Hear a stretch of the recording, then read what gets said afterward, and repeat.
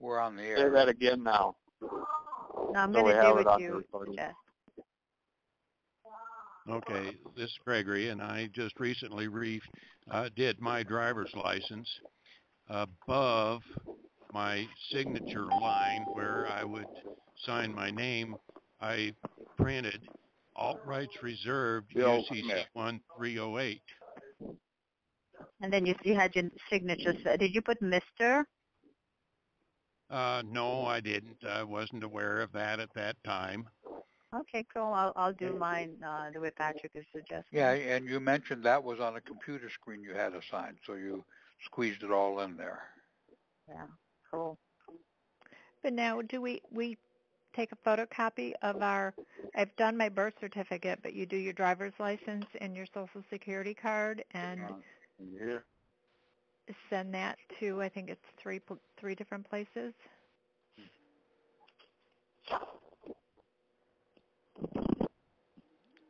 Lars, can you hear? I think, Greg, are you there? No, I guess he dropped out. I'll have to try to call after. I think what Patrick... I just rebooted and I'm getting the dropout on the internet here. Okay, Patrick, you're on?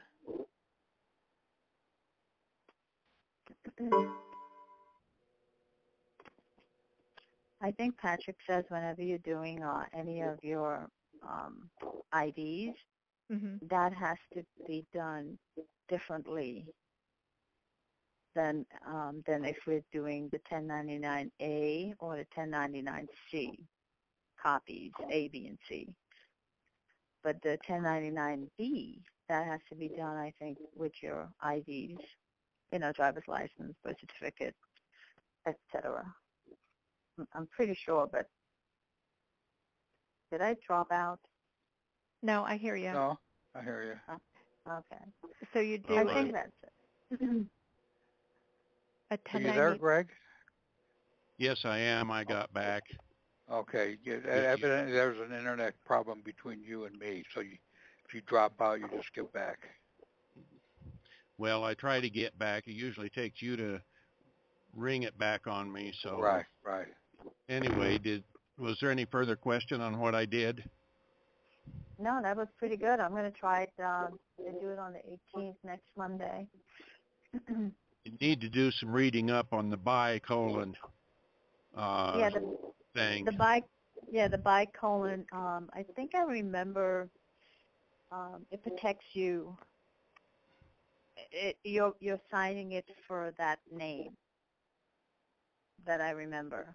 Right. That makes you, like if it's a corporation, you'd be signing by, and you're the authorized signature, but you're not the responsible party. Right. Exactly. That's it. Yeah. And that's good to I think know.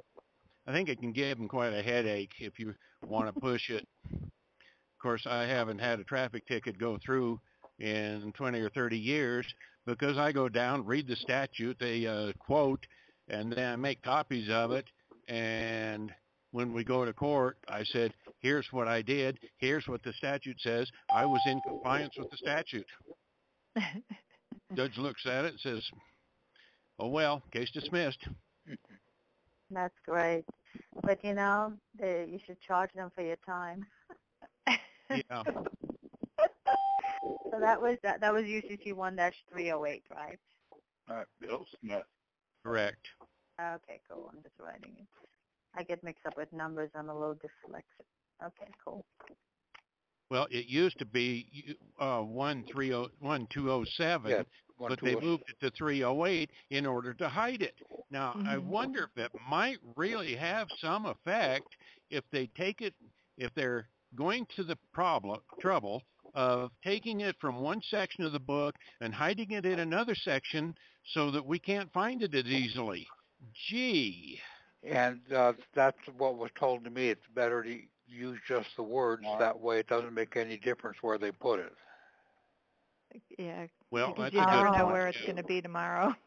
Yeah. So it's better to use without recourse instead of 1-308. No, without prejudice. Without prejudice. I mean, without prejudice.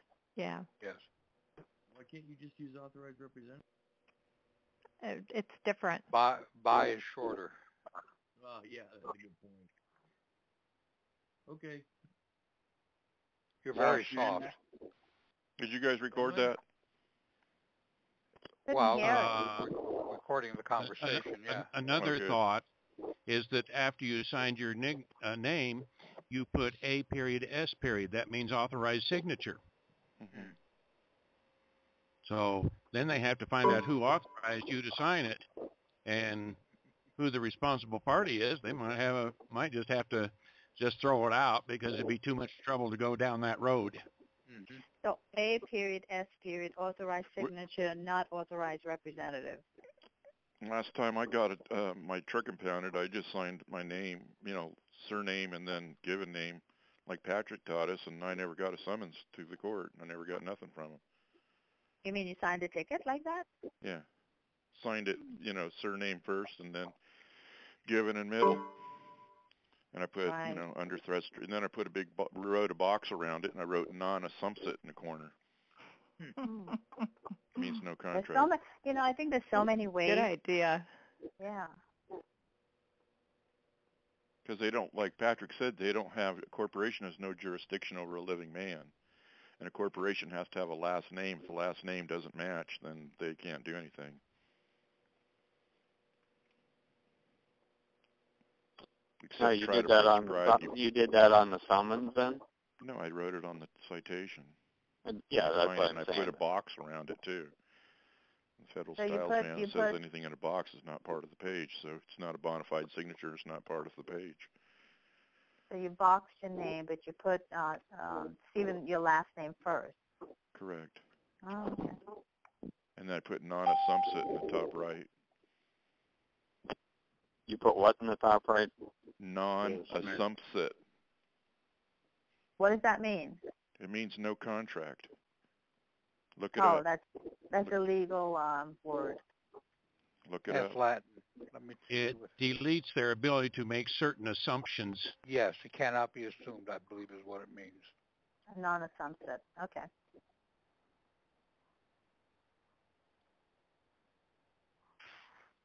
But let me look it up. It's easy enough to do. Well, I saw a case get dismissed. I knew somebody that got pulled over, and they accused him of being under influence of alcohol. I think he used alcohol to get sap off his car when he's washing a car. It might have absorbed through his fingertips, or he could have, whatever. I don't think the guy was drinking. But when he signed his driver's license and when he signed the ticket, he wrote non-assumpsit where you put the signature. And it just said non-assumpsit instead of a signature. So when the judge came to that, he dismissed the whole thing and sent the jury home. Non-assumpsit is a general plea or denial in an action of assumpsit. Well, that's not defining anything. Hey, I wonder if It means we can no put contract. Right. contract. Yeah. I wonder if we can put, how we have the addresses on the license, our address. We can do the change and put without in front of the town. But when you do the application, they'll change it because they change it anyhow. Yeah, there's just so much they can put in the box. That's why they gave me such a hard time saying they can't do it and they're not going to approve it. And I just said, well, I'm not leaving here until... They won't even authorize the issuance of a license if you don't provide a Social Security number. They're saying, we're not authorized to give you a license without one. So, it's like, first of all, it wasn't supposed to be used for ID.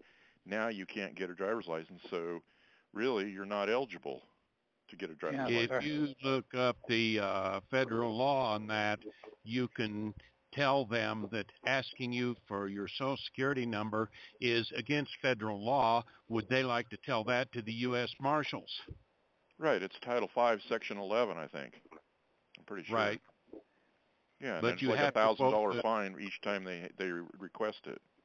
Right. So you have to read them the statute and, look at them, say, how many times have you asked that today?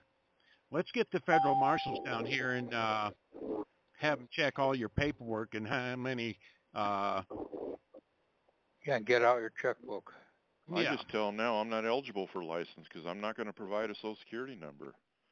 We're supposed to be killing that account anyhow with SS4s or, we're supposed to Well, I think when we finally kill the driver's license, I think Patrick has mentioned it briefly, is we need to, when they turn it back into us, they give us a letter of exemption. Yeah, when they broker it. Yeah. 1099B. Right. We turn it in with a 1099B? Yeah, Or, and just tell them, you want them, you don't oh, want but it you anymore. do a You're not copy. operating commercially. Right. But remember, the 1099B is a complete liquidation. Right.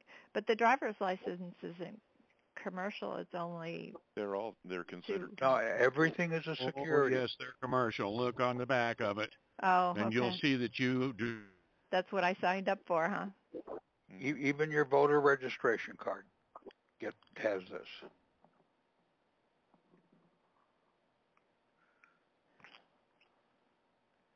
Well, I'm going to have an awful lot of mailings this week, I'll tell you that.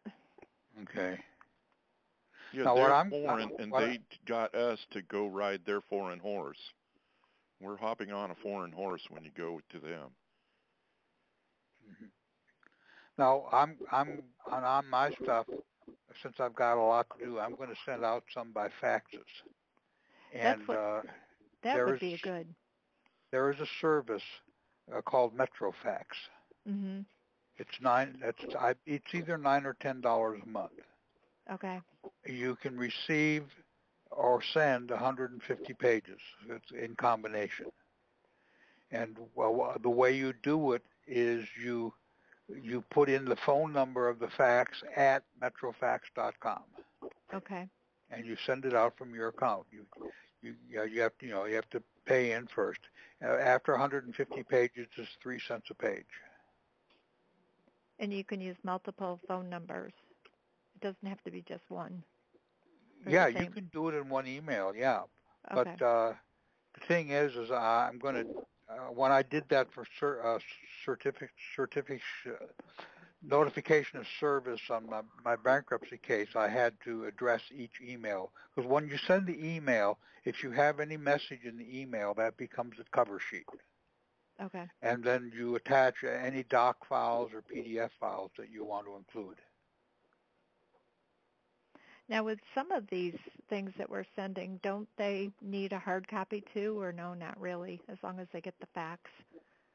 Well, the reason I'm sending the fax is that especially in my case, you're basically notifying them, and that's the way Patrick did it with his, I think his 250K transfer of funds. He notified them by fax and said a hard copy is on its way. Yeah.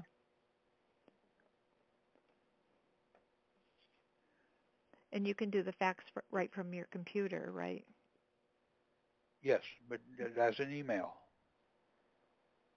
Okay. Now, there is a program out there where if you have a landline and you have a fax modem in your computer, you can do it. But I haven't been able, I'm computer oriented, I haven't been able to find it.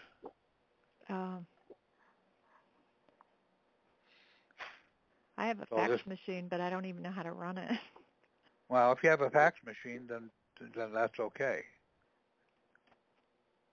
If you don't know how to run it, then do it by email. You can get a free eFax account for receiving emails. Okay. So you just use the MetroFax for sending. That's better than going to the drugstore to fax things out. Sure. You have a lot more control of what you're doing, especially when you have to send out the same fax to a bunch of people. Right. It's absolutely the same fax. You can put them all, all in the address line, separated by, I believe it's a comma. And this would get some of the important things out right away. Yes. Like I want to get some of the licenses out fast because those are important documents in that affidavit letter. and then follow Okay. it up with a hard copy. Well, it looks like Patrick may not come. He did spend an awful lot of time with us last night. He did. And today's Veterans Day, correct? That's true, and he's a veteran. He may have doings going on today. Or he may just, take it, this is my day off. He certainly needs a day off. He's not taking very many. He does. There was a kind of a slap in the Veterans Day by the fact that Hawaii allowed the arrival of Chinese troops today. No. Chinese troops arrived in Hawaii. That may be a good thing. Yeah. It may be in conjunction with what I was talking about yesterday. Yeah, I read the Benjamin Fulford thing. It seemed sort of like what you were talking about. Yeah, that's more or less what I'm talking about. Yeah. He's seeing it from a different angle. Right.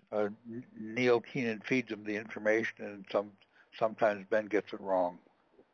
But yeah, they're like forcing the United States to stop doing all this warmongering and say, hey, look, we want to like be helpful to the people on the planet, and especially the needy people, and start growing more food and get good clean water and better shelter and everything else.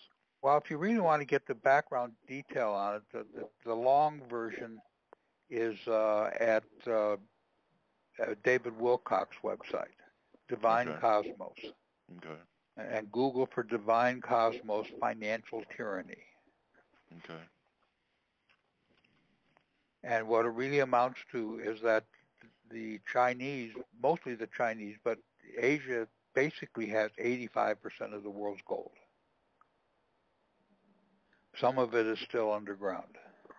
Divine purity? Financial. Divine Cosmos. Divine Cosmos? And then Cosmos. / financial tyranny? No, not slash. Just Google those 4 words. Oh, Divine Cosmos and Financial Tyranny. Yeah. Okay. It pops up once you put that in. It should come up with the I see it. The $1 trillion lawsuit that'll kill, fix the bastards, or whatever it says. Yeah, Dr. Michael Vandermeer was the one that had most of the gold holdings here in the United States. Yes, and Neil Keenan knew Dr. Vandermeer. Yeah.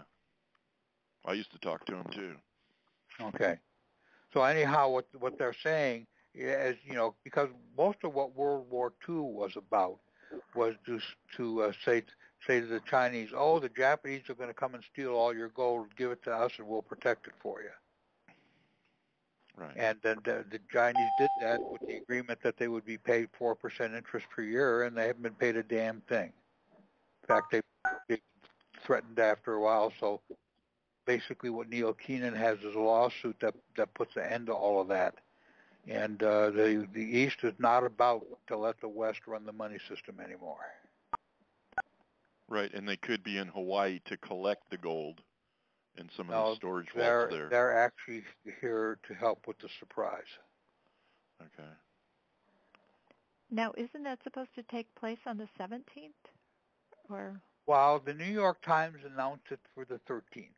Oh, okay. And they're saying, oh, no power is going to be turned off. This is only a drill. Like all of these other things, like the LAX shooting and the Boston Marathon, all of that was a drill too. Does this have anything to do with home security, having stacks and stacks of martial law signs? Actually, it's to oppose that. Oh, okay. Yeah, they're getting kind of desperate. Yes.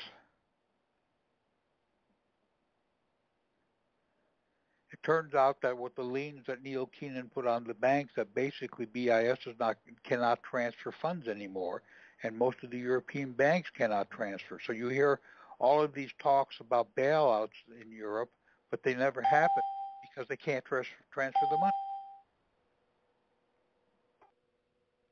Right, it's just monopoly money anyhow. Yeah. Contaminated by the fact that probably 98% of it is worthless derivative stuff. Right. Well, between Bush, Herbert Walker Bush, Clinton, and then George W. Bush and Obama, they've already milked or skimmed 50 or 60 trillion dollars, and if they couldn't get the economy going with that, then nothing's will. They just pocketed all that money. Well, they didn't. They even, they never intended to use it to get the economy going. They just said that's what they were doing. Right. And they called those funds TARP funds. Okay. Remember? Now, I'm looking at his new 1099-V. Okay. And right in the middle box, there's the word Curtan. Yes. I looked. Anderson doesn't have that word. So do we have Oxford? Do we? Well, I don't have Oxford. There was a site, one of the members emailed me that you could download any book.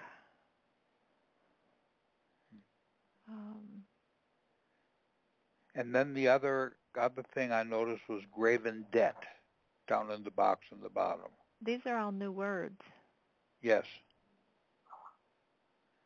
Okay, Now, it's Patrick, and I'm hey, on the Patrick. line. Yes. Hi, Patrick. Graven is not a new word, okay? Okay. You may think that it is new, but it's not, okay? It's in the second commandment. Thou shalt have no graven images. Yes. What have you done? You have created a graven image in the form of this Social Security person. It's a dead person. It's a grave image of you.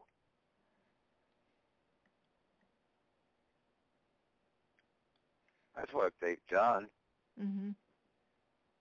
Okay, to use usury. That's against the Bible too.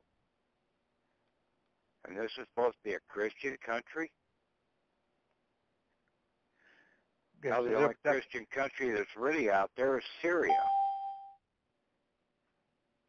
And they want to annihilate them. Yeah, well, Yeah. the definition I looked up for graven image is an object such as a statue that is worshipped as a god or in place of a god. And you can certainly say that's the way we treat dead as a god. Yeah. And basically, graven debt. Basically, it's a dead debt. It's a hidden behind. Okay? There are several things in this process that are out there. You can look up the word graven. You can look up the word wizard. Okay? You can look up M-A-G-U-S, magus. You won't find magi. It refers to magus, and that's in Oxford. And magicians of the curtain. Okay? That's basically what these guys are. They're magicians. They're pharaohs. They're operating a pharaotic system of deception. Okay? It's all a false debt. It's not really a debt, but it's a false debt out here, but they've got everybody in this country believing. The credit's there, okay, but they've got everybody locked up and keeping the credits from the people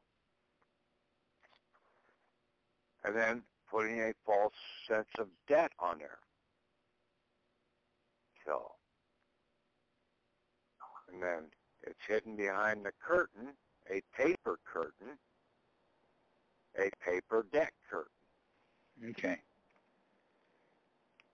I noticed that in that box you actually misspelled curtain. It came out curtan.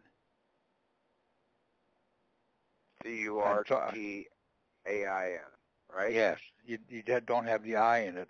So I looked Yeah. in Anderson's to see is this another word I don't know, and I couldn't find it in Anderson's. I thought I had it spelled right. Yeah, There's room enough for it. I messed up. Okay, but Oh, that's a small deal. Yeah. I mean, we're looking at it closely though. well, I think I posted you one up this afternoon, didn't I? You sent it to me at 6:30, and I got it up on the site. No, you sent it me at 5:45, and I had it up on the site at 6:30. Yeah. I misspelled curtain in there Yeah, in the latest one. yeah.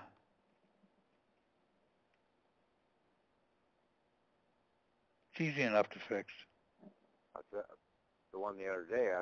Let me see. When the hell is it? I mean, we can fix it ourselves. Yeah, it's a- but It's a fillable It is. field.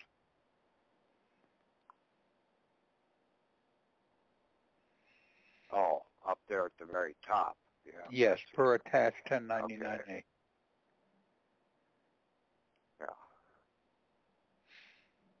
Yeah. See, everything's a false curtain.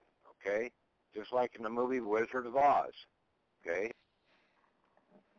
It's a curtain hidden behind the curtain by the wizards. Our debts, a fiction, and then basically that our credits are hidden behind the curtain of a fictional debt. See, everything on the other side of the looking glass is the mirror image. Like I told you the other day, yesterday, is that they see the Social Security account and the certificate of live birth are like a checking and a savings account. Mm-hmm.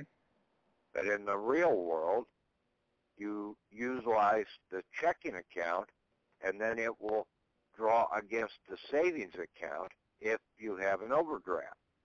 Right. But in their world, you're using the savings account, and it will be a draw against the checking account, the mirror image. The checking account is the certificate of live birth, which they've got hidden behind the curtain because you don't see it. You can go in and write a check out to pay for the thing using your assets in the certificate of live birth account. The savings account is the Social Security account. You don't need the savings account. What are you saving for? For the president to steal. Yeah, you're basically, the only thing that a savings account does is use usury in total violation of the Bible.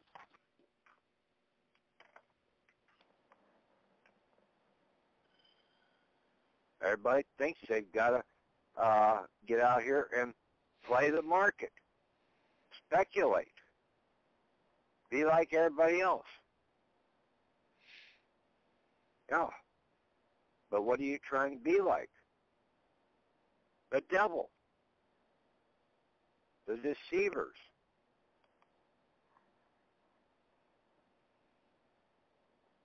You've got the assets of America at your fingertips.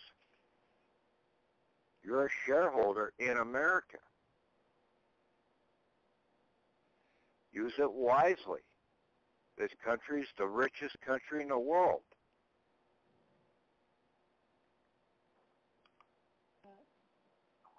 Okay, now, I was going to go over the 1099 C's and the A's. Good. Okay? I want everybody to have a form in front of them. Just a second. Okay. And then write this stuff down, okay, as I go through it. Okay, I gotta pull it up. Is it the new C or the? It's There's probably only one 1099-C, a 2013, pulled off the IRS website, right. okay? And You probably should, by now, you should have had some ordered. They're not in yet. well, do the file of a few days ago, 1099A-C-V transfer of funds. It has all on one piece of paper. Okay.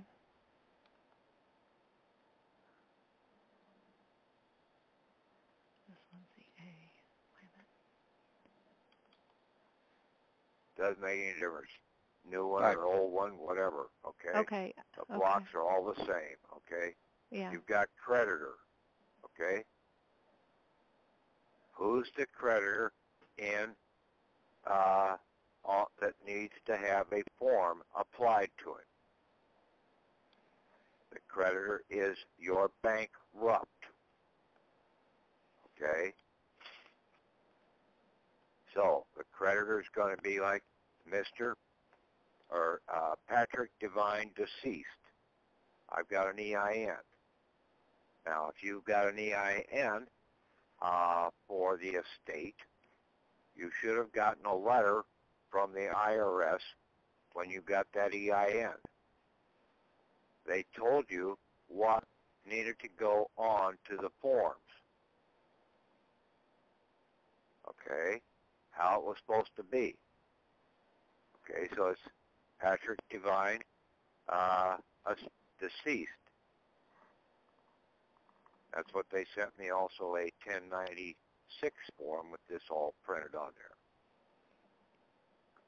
I don't know whether too many people got that back, but I know several people besides me got one back from the IRS with that laid out. Because the machines look for what has been inputted into them. And this is what was inputted into for your estate EIN. Now, for your, if you don't have an EIN, then basically you can put down your Social Security person, okay, which would be just like Patrick Devine. Now, And this since should I be have, all capital letters, shouldn't it, if it's the estate deceased person? you can put it in all capital letters, okay? Okay. Yes, and you have that as the debtor on the C. No, The credit- I'm the telling, He's you just correcting listen it. to me and fill it out the way I tell you to, He's okay? correcting it. Okay? You're doing the creditor. You're starting at the top and working your Okay. way down the left-hand side. Okay? Okay. So it's Patrick Devine, deceased. Then on my form I had Patrick Devine, executor. Then I had the street address. And then it had Sigourney, Iowa. And basically then it's also would be, since they want the state, province or state in there, you would put U.S. and then you would put the zip code. And mine is 52591 and then dash 8236. They had that all in the form. Then you put your phone number. Now the creditor's federal identification number is going to be that zip code, the post office, plus the 4-digit box number. This is a banking instrument. That zip code with the 4-digit number is an ABA bank routing number.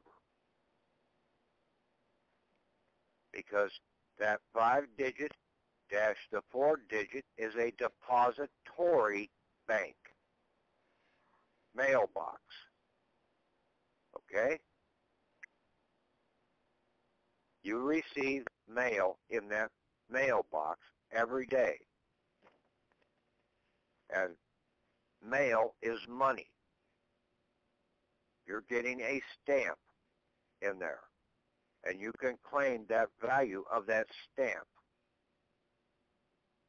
You just didn't know you could. Okay? So you've been throwing money away right and left. Now, that's the creditor's federal identification number. The debtor's identification number, depending on who it is. It can either be the Social Security number. It can either be the EIN number, or it can be another number, but it's a 9-digit bank routing number. What I have on this sheet that I'm looking at here is my driver's license number. That's the debtor's identification number. The debtor is going to be, in this case, Keokuk County Clerk of the Court, care of the Iowa 8th Judicial District Department of Correctional Services. This is for a traffic ticket. You would turn around and put like a utility company, and basically they've got an account number there with that utility. So you would put the account number, or if it doesn't come up right, you would put down their depository number in there, their zip code, dash their 4-digit number. Like when I did one with the General Motors Corporation, CFO. He has a mailbox depository, a bank depository number. So I put down his zip code plus his 4-digit number. Why that one instead of an EIN number? Well, basically because that financial manager, or that chief financial manager, CFO, officer, is probably over quite a few different EINs. But they all go to him in the same mail depository, the same bank number. Then you put down the street address and the town, city, state, country, zip code, and then the account number. Now, for the one that I have here, the clerk of the court, is going to be Iowa citation number, the receipt number of that ticket. That's the account number that we're going after on this cancellation of debt here. If you have a utility bill, it would be the billing number, the receipt number. That's the account number. If you're trying to get a new vehicle, that would be the VIN number of the window sticker receipt that you have.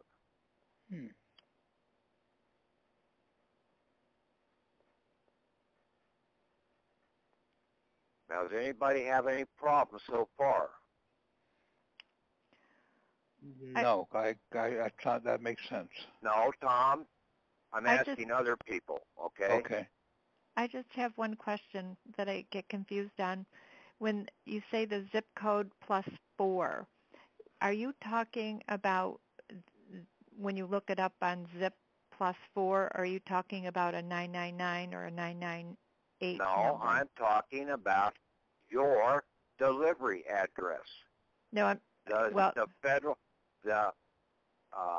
delivery address for the chief financial officer. You find out what the corporate headquarters zip code is, and then you might have to look around until you find out what the 4-digit number is that they have for that corporate headquarters.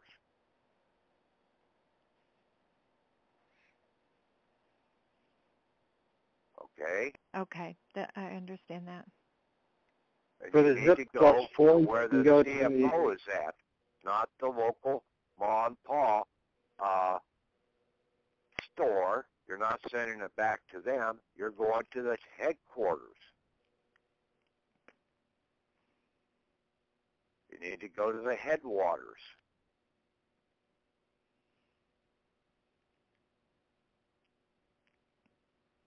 Okay? Okay. Anybody else?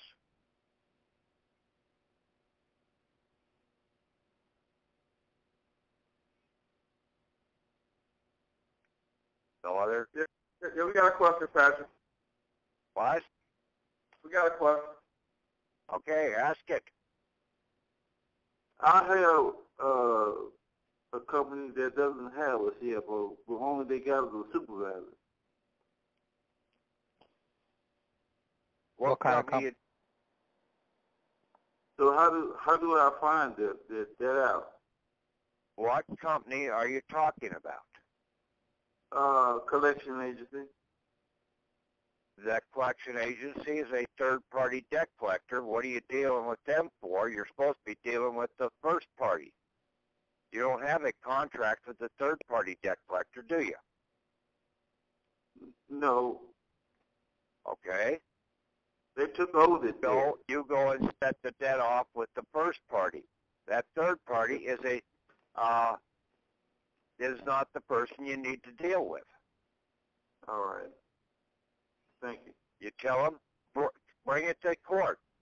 If you've got a claim, a legitimate claim, you take me to court. But you don't have a contract with that third-party debt collector.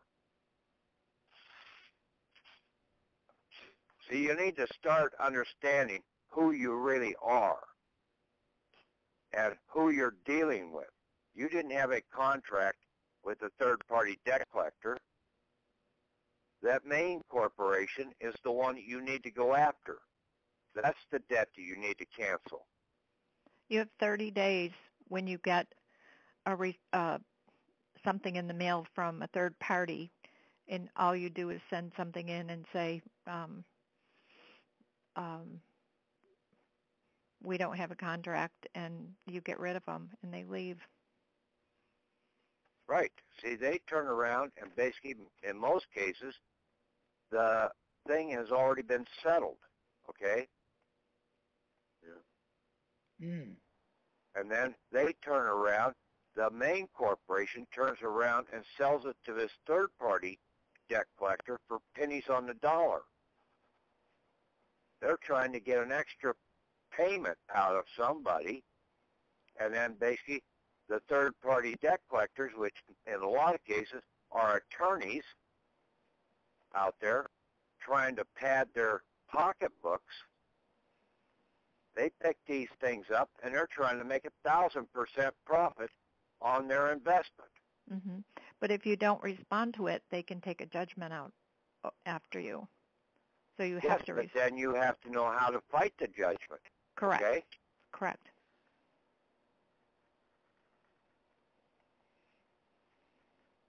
And see, that's what everybody's been fighting it the wrong way out here and not knowing what the situation is. You still need to cancel the debt back at the main headquarters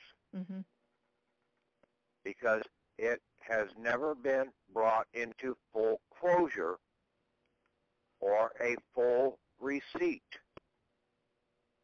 I said this about a week or so ago about the definition of receipt. And there's a full receipt or receipt in full in the dictionary. And that is one that is brought into full closure. Just like your traffic tickets at you get. Why is the insurance company able to keep your rates up high for 3 years? Because the traffic tickets have never been fully gone into receipt in full. Even though you paid the ticket out of your back pocket, that was not canceling the debt.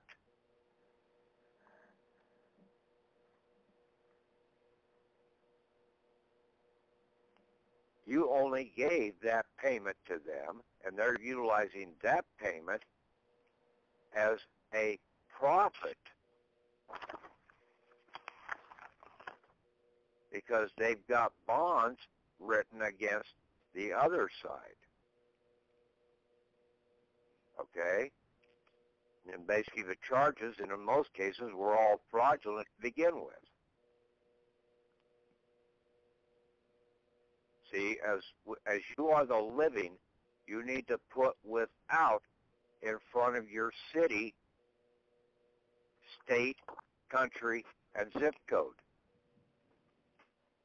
You use the word without. In my case, Sigourney, Iowa, USA, and then the zip code.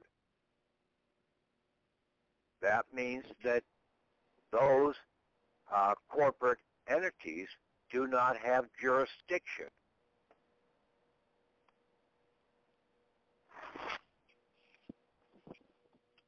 And the city, okay, you look it up in Anderson's, and I think it was also in Oxford Universal Dictionary. A city is under the jurisdiction of the bishops. Because what have they got? Most of the people in the cities classified as dead entities. It's a citeria, a cemetery. So the bishop, and this was in England, the bishops had control of the cities under ecclesiastical law, the dead laws of the dead.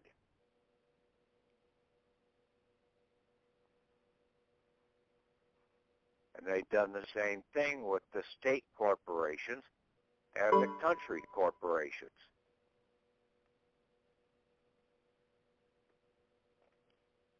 So when you put without, that means that you are not under their jurisdiction, and you're coming into the city, the state, or the country as a visitor. You're visiting that cemetery.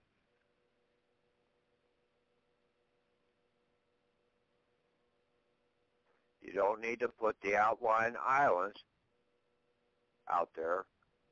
The word without stands out as the key word.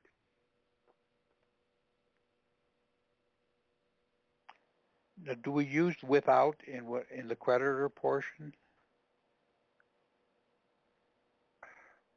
No. No, okay. The creditor is assigned that dead entity. He's dead. He's deceased. Okay. He's your graven image, okay? For right now, he's the debtor to you, the living. You as the living are the one that is not within their jurisdiction.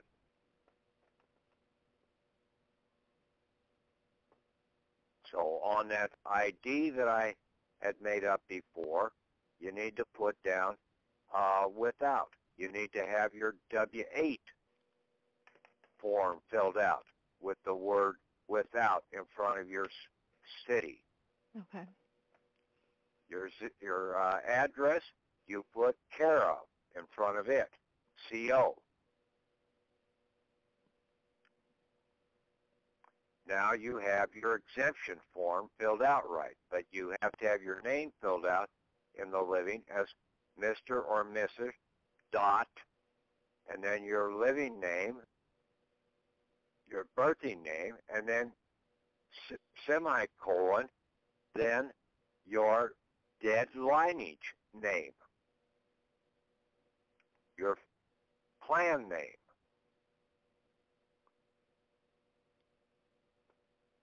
And then you could put a colon after that and put a title if you have one. And if you're over the age of 25, you should have an APEO. American Principal Executive Officer. We're supposed to be the American Principal Executive Officers over all of these corporations. I put up a document there before about the 4 crowns of America.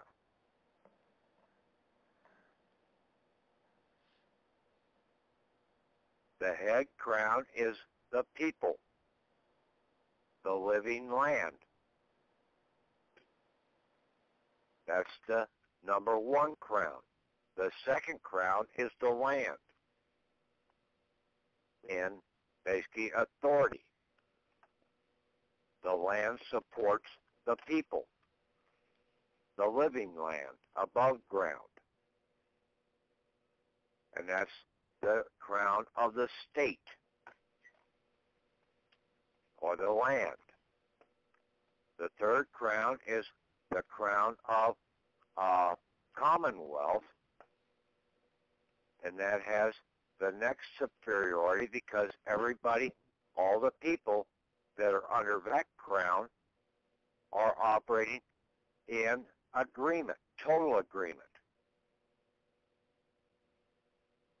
The only ones that would probably fit into that category are the fruitcake religious organizations, to where they all follow some nitwit leader out there thinking that he knows everything, and they've signed on to it in agreement. And they will die following that nitwit. So you should never see a Commonwealth crown, because I don't think you could ever get anybody into total agreement. Everybody has a different level of knowledge out there, so basically you would never have total agreement. The last and final crown in America is the crown of government. And they're supposed to be a supportive cast to we the people. That means they are down below we the people. But they've tried to usurp their crown and bring it up by creating these fictional dead people that we have.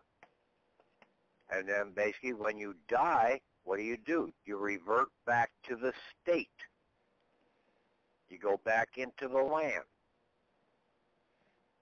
So that these government agencies are trying to claim that you're dead, and they're coming in and protecting the state.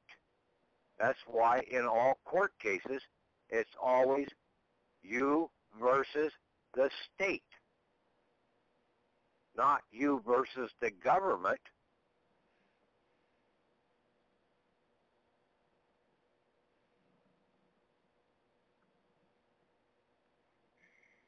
Okay?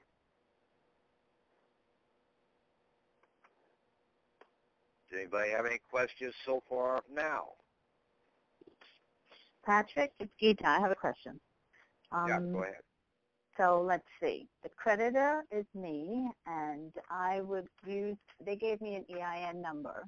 So the same name that they wrote down with the stuff they sent me back with the new EIN number, I have to put that same exact name and address in the creditor's box. Is that what you're saying? Yes, read that letter that you got back from the IRS with that EIN number. Yeah, it tells you right on there, use it, use this name and address and everything on your forms. Yeah, exactly as it is, and how they typed it out. Okay, Yes. second, the creditor's federal identification number would be my zip code plus my 4-digit. That is your fictional person's, your estate federal identification number. Right, FIN. Not your EIN. Okay? No, the zip code, yeah, with the 4. Okay, Yeah. I am going to do Wells Fargo, right? Say, I would have to get the CFO of Wells Fargo, or do I have to use the address from the bills invoice that they have given me? Is it a mortgage? No, it's just credit card that I paid.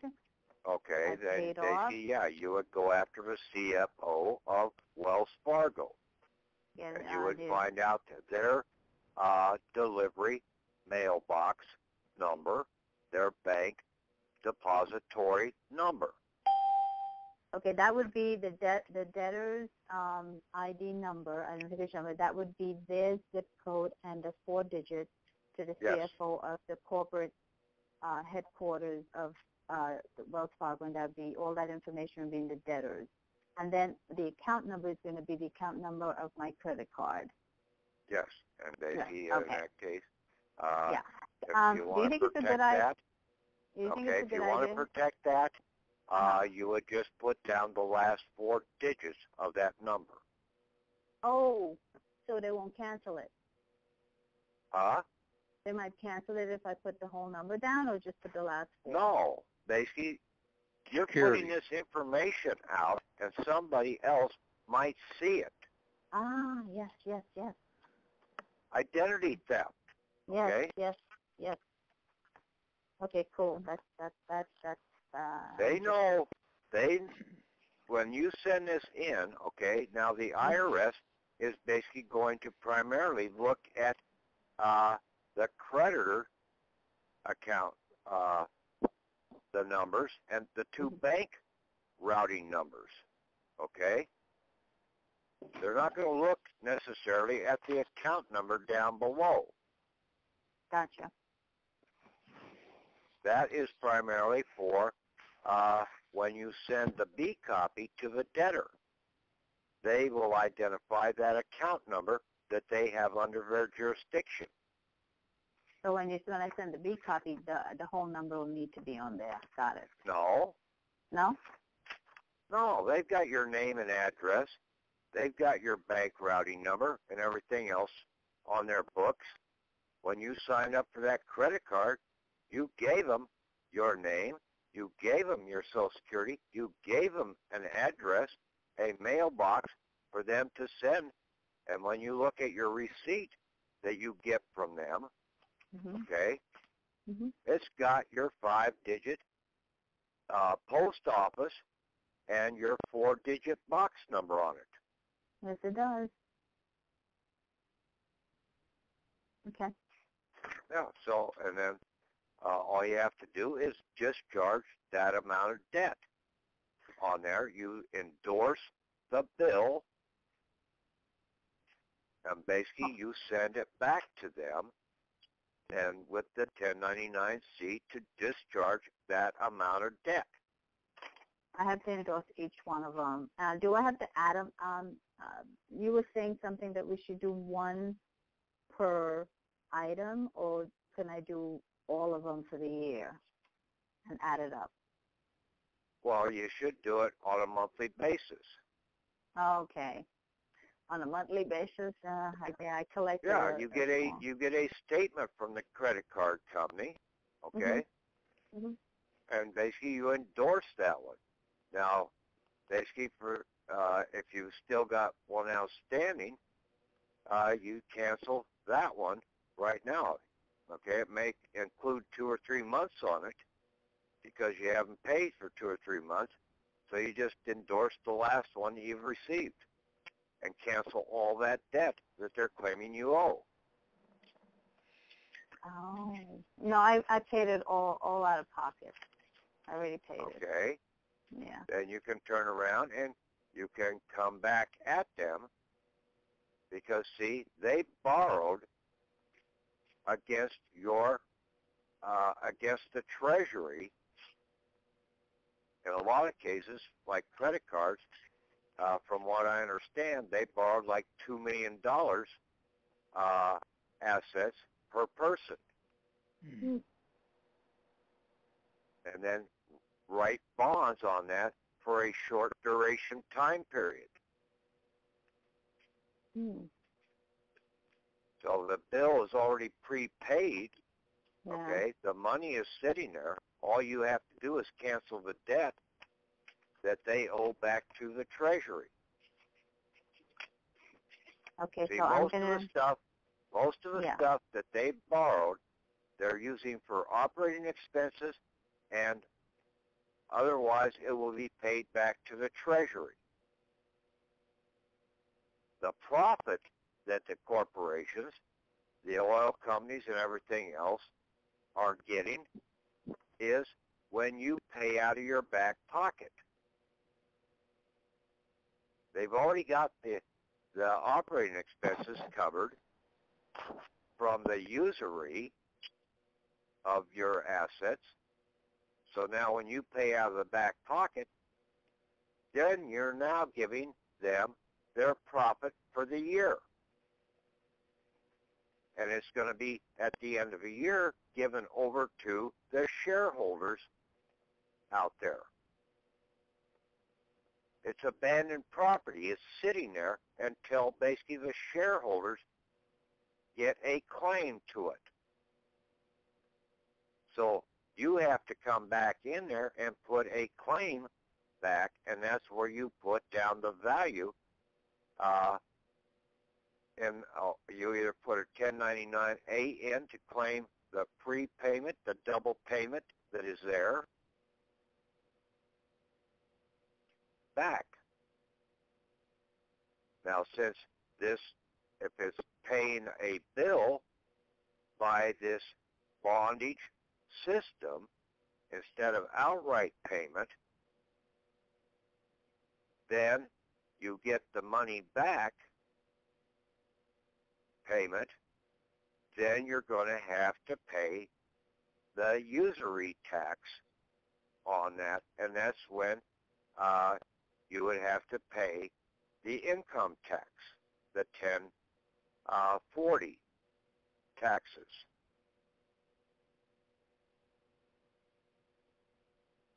So when you cancel the debt, then basically that's going to say that basically it is you got a benefit from that.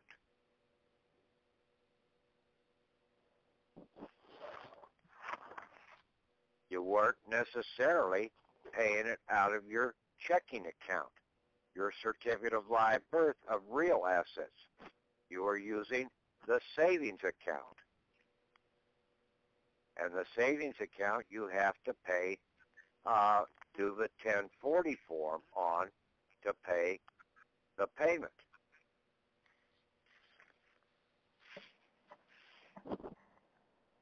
But see, in most cases, you've never been given the money, the benefit out of it. They've kept the benefit from you.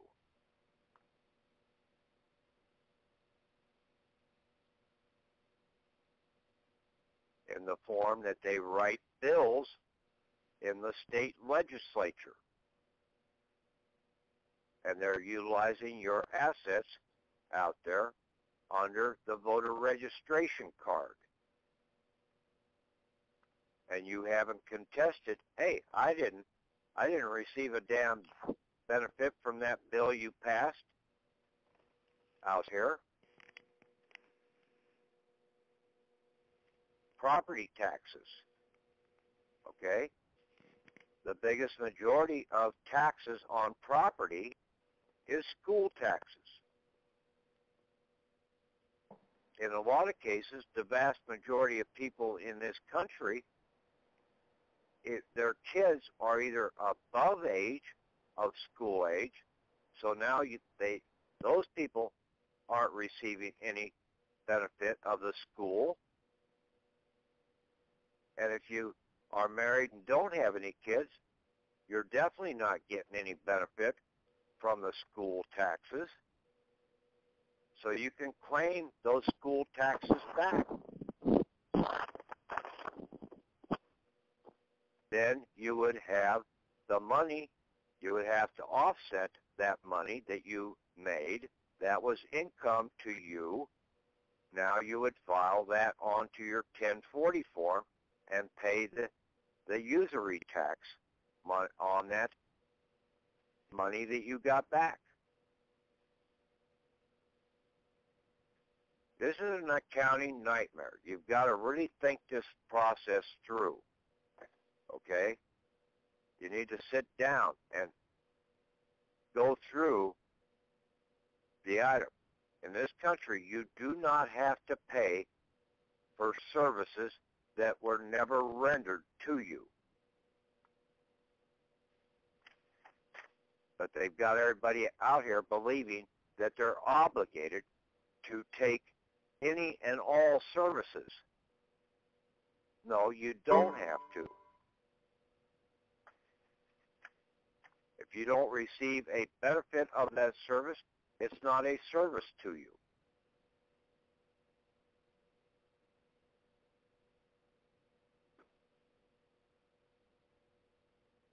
Now, in the 1099-C, you put down the date you identify this event. So you normally try and get those things turned back around within the 3-day time frame or the 30-day time frame out here. In most cases, your utilities and everything else, you've got a 30-day window to try and get them to turn around back to them before the next bill comes out.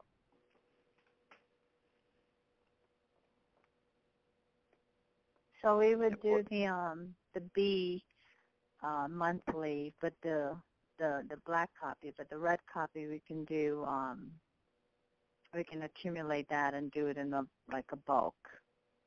The A copy. Well, you fill out all 3 copies, okay? Mm-hmm. So that you only have to send in the A copy in periodically into the IRS. That you tear the C or the B copy off, separate it off, and then send that to along with the receipt, endorsed receipt, back to the utility company or to whoever. Right, with the V attached. Yeah. And then put the 1099-B. You use the 1099-B as a voucher to claim the asset, and you put that chief financial officer down as the vouchee, the one that is now obligated to see that brought into fulfillment. The treasurer of the county or the clerk of the court. Oh, okay. Yeah, you make them the vouchee. You make it the office, not the individual.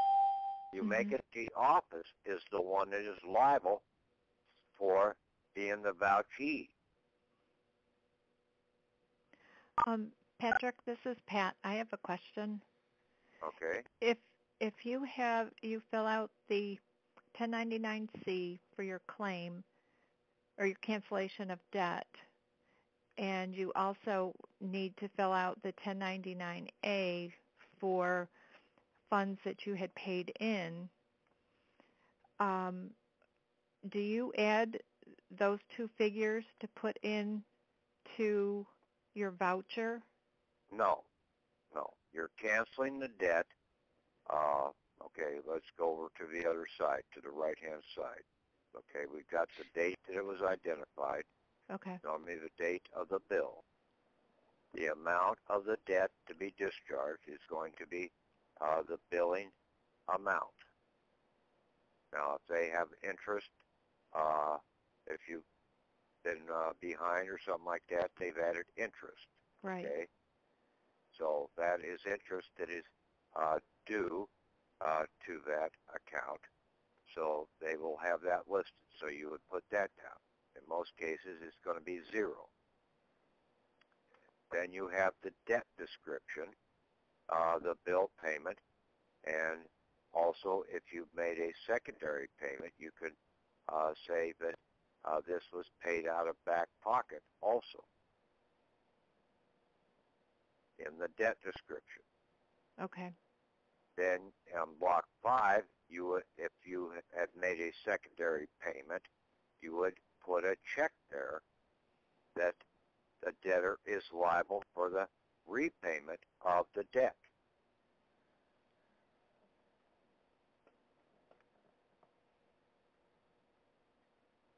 Okay? Mhm. Otherwise, you're just doing a straight set-off. So only if you've got something coming back is going to be the debtor is going to be personally liable for the repayment, because now they have a double debt. You're canceling one part of the debt, but they still have another debt that's on their books That they owe you. that they owe you. And that in that case, you would put a check mark there, and then you would put the fair market value of the property that is owed back to you, the debt that is owed back to you, Mhm. in block 7. Or you turn around and you leave 4, 5, and 7 blank, and then you do a 1099-A at that point in time, and your debtor person, your bankrupt, like Patrick Devine, deceased, estate, okay, is going to be the lender on the 1099-A.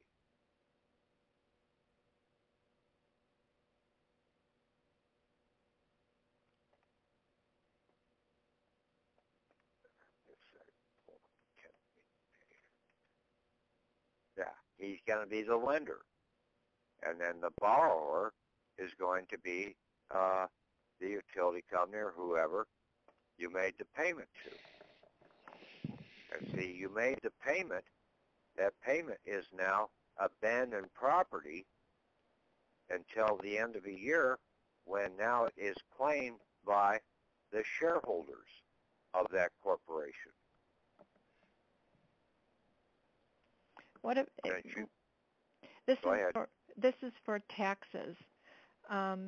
We have outstanding taxes, but then there's quite a bit that were paid. So there's no way of You would getting be able to claim them back. Okay. You claim back everything out of the back pocket, okay? Right. When you paid out of your back pocket, everything was supposed to be prepaid in this system they set up. And see, that's why you have to try and get a handle on this accounting system here that they're operating with. Mm-hmm. And see, nobody out here, all these other gurus and everything, never really had a proper understanding of the accounting system. They thought they did, but they never did. And So it's all in accounting. And it's a confusing accounting system. You have to really sit down and think this thing out.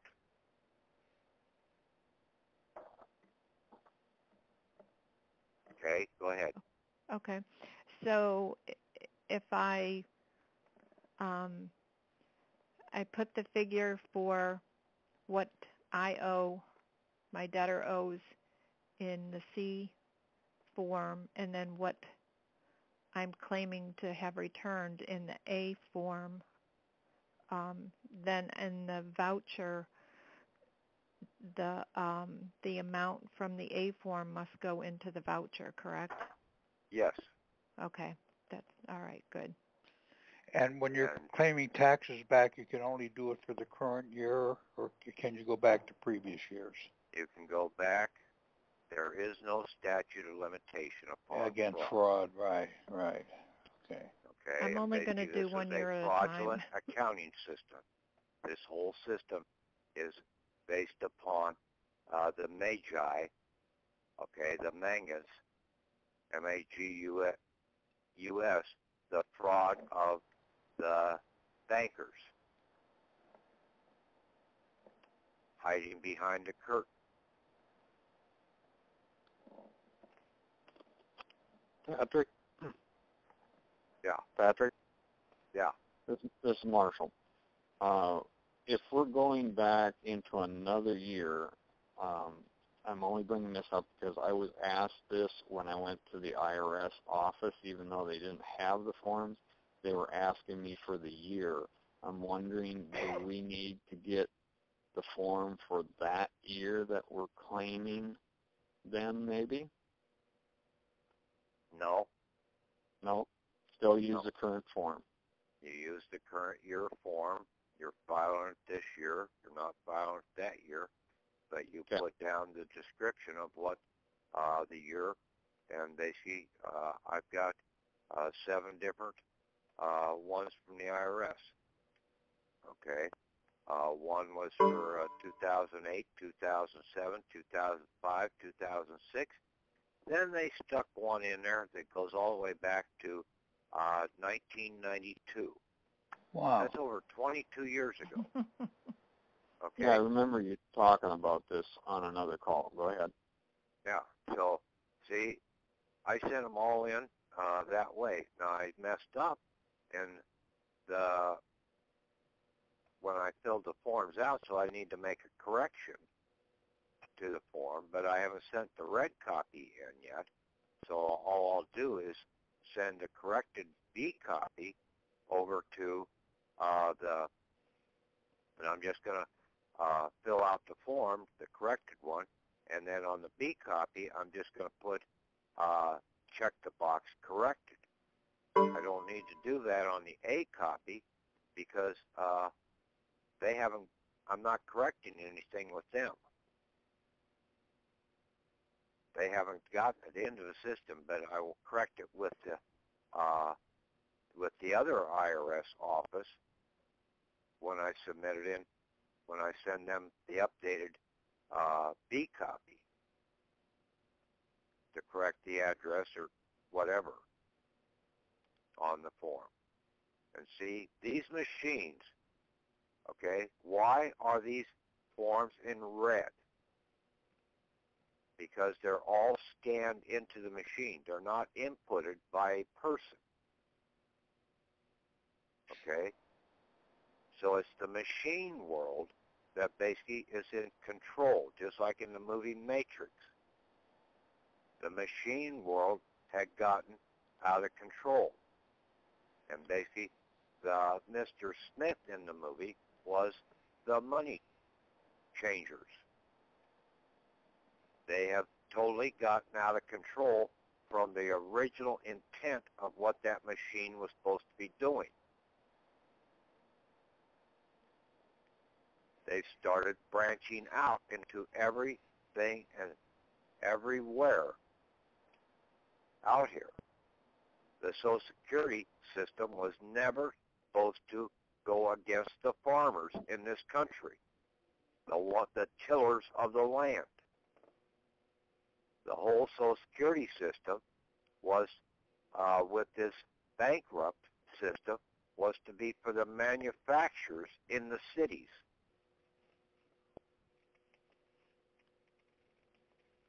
But since nobody out here basically said, hey, I am not under the jurisdiction of a city,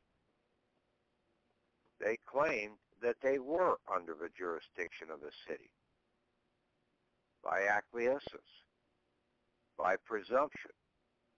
So the bankers and the courts and the bishops and everybody else out here, the merchants of deception, the magi, have assumed that everybody is living in a city because you have not broken that presumption. Even if you are in the city, you are not a city resident. You are not under the bishop's citeria or cemetery control. You are an American and you are a foreigner, even though you're living, you're visiting that city, because basically a human being can be anywhere, okay? You're not tied down. Only a dead human being is in a fixed position. So you are always without the city, without giving them the jurisdiction of being dead. That's when we're referring to the living. But you're saying here with the creditor, we're referring to the dead. Did I hear you correctly? The dead is dead, okay? He's dead. Yep. Okay. But you, as the living, okay, Are see, without. all these codes and everything are written for the dead. They're not written for the living. Yep. They're written for the bankrupt or the debtor, your debtor, dead person.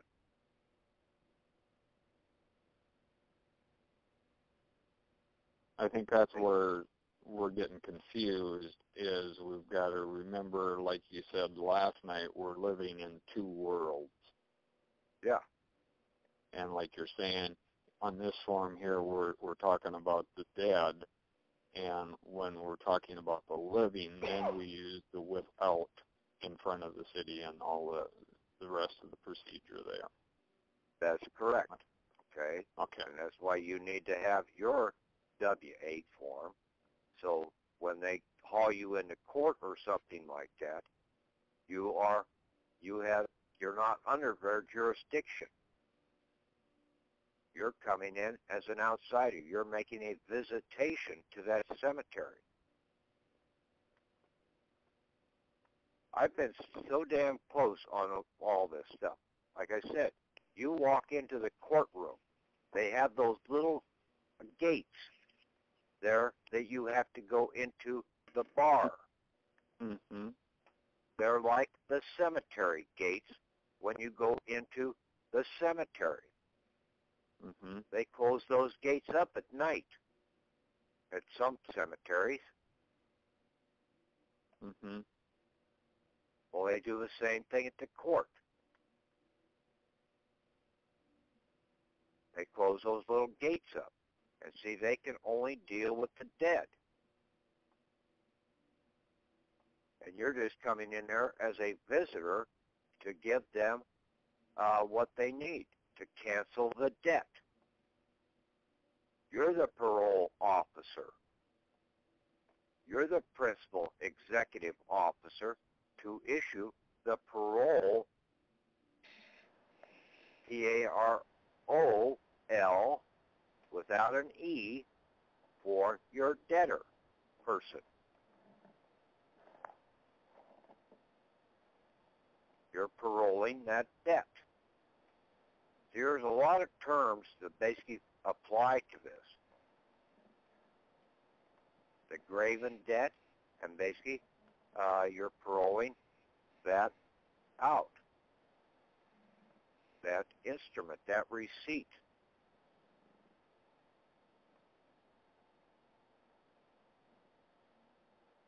And see, if you paid a receipt like at Walmart, okay, you collect all the receipts. You paid for them out of your back pocket, okay? You do a 1099-C against the chief financial officer of Walmart, okay? In a lot of cases, you will see the store number on the receipt, and in a lot of cases, and I saw this very prominent at the post office, is that they have a cash register number on the receipt. That is the account number that you're going after. Okay? The cash register, okay, with that post office or that Walmart store, and then the individual receipt number. And you can do those, put those down on an invoice against that cash register. You add up all the individual receipts. You list those by number, and then you endorse each one of those receipts, add them all up, and you put it in and you should try and do that. They say that it should be over $600 when you send one of these 1099-Cs in. See, they're telling us some of this stuff in the instructions that people didn't see. Why the $600? Well, that's because you hold that until you get $600 worth of receipts from Walmart. Then you submit one in against them.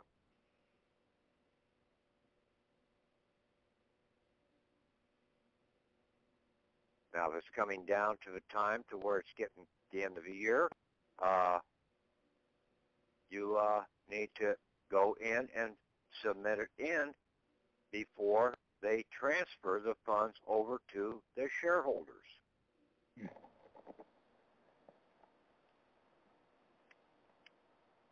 Because you're coming in and canceling the debt, and then you're going to claim back in line 7 what you paid out of your back pocket.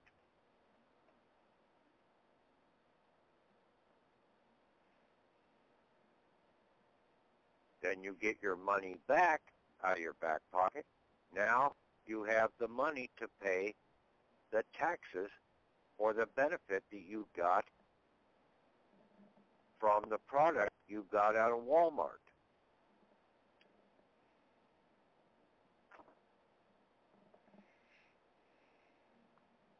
But see, right now they've got us into a scenario to where we're paying the taxes and we're not getting our money back. And that's what I told the Attorney General about 3 years ago. My state Attorney General, I said, I'll be glad to pay the taxes when I get paid.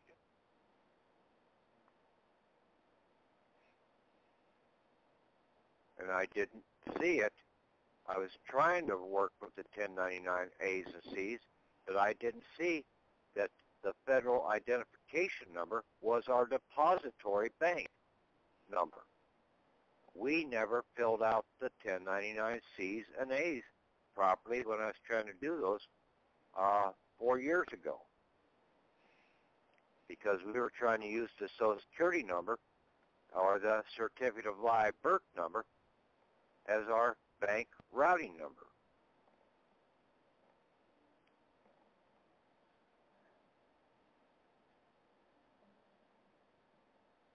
But it's a zip code that we're using rather than... It's the federal identification. It's our depository bank. Right. We've got to Our get zip the code funds plus transmitted to our bank.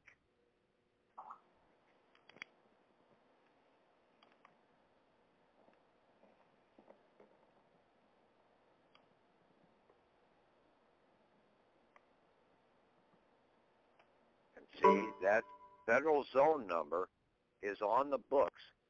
It's attached also to the Social Security number and to the Certificate of Live Birth number.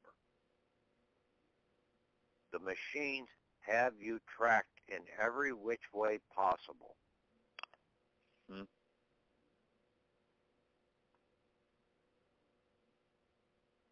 And that's why if you don't fill out the things right and put the right punctuations in, when you submit the forms in, the machine will reject it.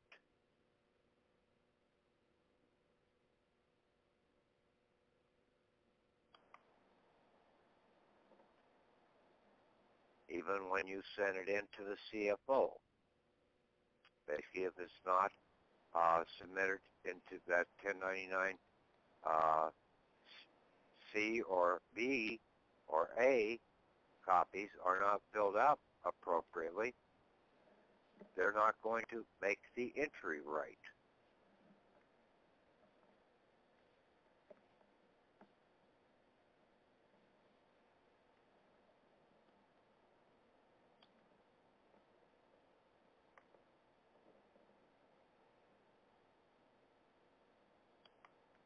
when we went to the bishops to try and get our Cesta K trust from them at New York. We didn't put down without our city and state and country. By not having that without on that, that means that we were still under their jurisdictional control. So they could still hang on to that Cesta K account.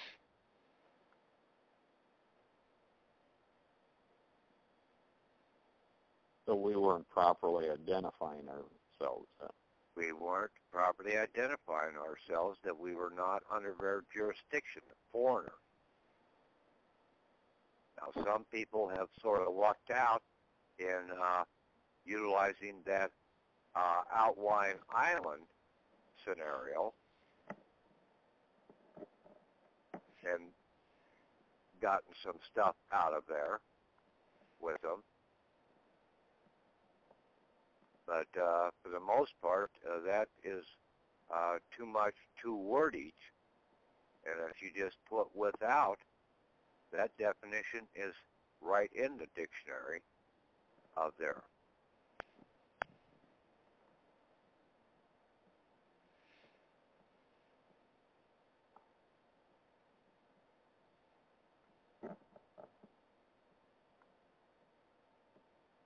So that's what I'm saying. You need to look up these words. You have to do this because you can't just listen to this audio and the audios, the other ones that I put out here, and get it ingrained into your mind, okay? That's where it needs to be centered, is put into your mind's eye. And until you actually pull up the dictionary, see the words in writing, read the words in writing, and then listen to the words from somebody, then you have the three sources that basically put that ingrained into your mind, into your mind's eye.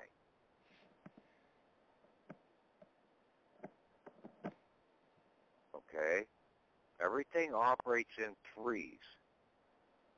Utilize all three. Then you can get an understanding. Then you can, and that's the definition of can. The word can is one who has knowledge. Now he can do something. But until you have the knowledge, you're just out there sort of like the machines, running amok. You think you've got the knowledge, but basically you haven't read the instructions to have the knowledge.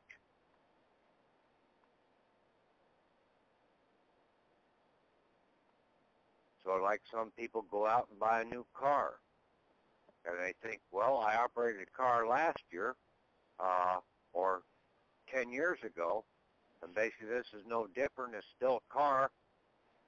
And lo and behold, they get down the road and something goes haywire because they didn't read the instructions. Something new was added to that car that basically automatically shut it down.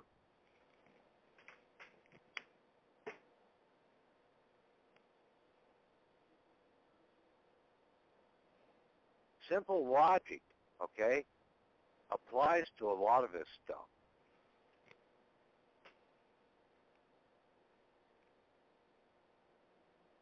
That's it. I found it quite interesting. You refer to the Matrix a lot, and we got the movie and viewed it again, and it was a whole different viewing than when I first seen it the first time. And my wife, we didn't have any other dictionary, but we had Black's Law Dictionary, and she looked up in there, and it had Matrix in there. I didn't find it in Anderson. but it's very interesting what matrix is stated in the Black Law Dictionary. And you'll find a slightly different definition if you can go out and get a Oxford Universal or an old Webster dictionary out here. In a lot of cases, pre-1930s scenario, because in a lot of cases the law dictionaries have polluted a lot of these words, and out in that are different, and in some cases almost 180 out from what, because there again, you're operating on the other side of a looking glass. So a lot of the law dictionaries are going to be on the opposite side of the looking glass out here. And what are words? They are babble, okay? They're the deception. Language of Babel. The Tower of Babel. Mm-hmm. See, none of this stuff is new. It's all been played out previously. And that's why if you want to start looking at this stuff, now you can start going back and looking and understanding a lot of the parables and the different stories in the Bible. Most definitely. But one of the key things there in the movie Matrix was where Neo and the old head guy, okay, that was on the council, they went down to the lower levels, and they were sitting there looking at the machines that were down there. And the older guy that was from the council said, I don't know how this machine works, but I know we need to have it. It's for our benefit. And it was the water plant. He didn't know how it did its job, but he knew that it had to be there.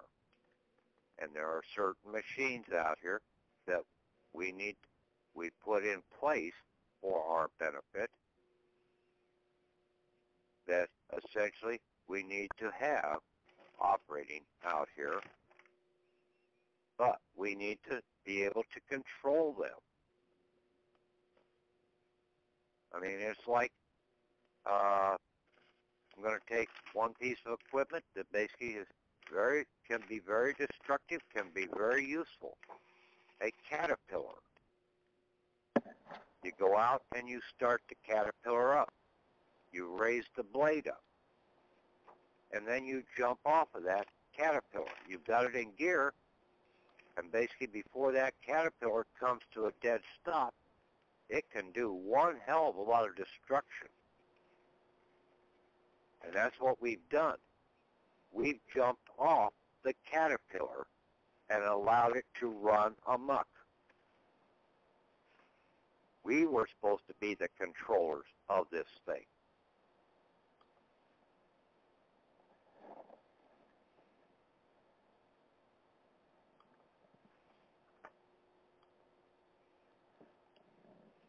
So you need to spend the time, okay?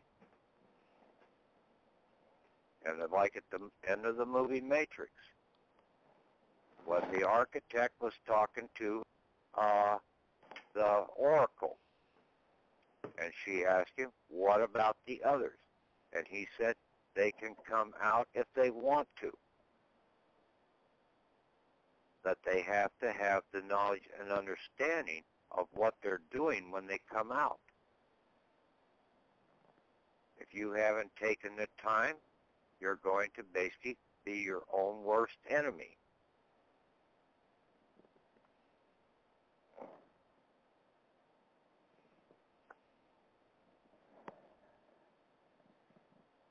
Yes, this is hard, okay?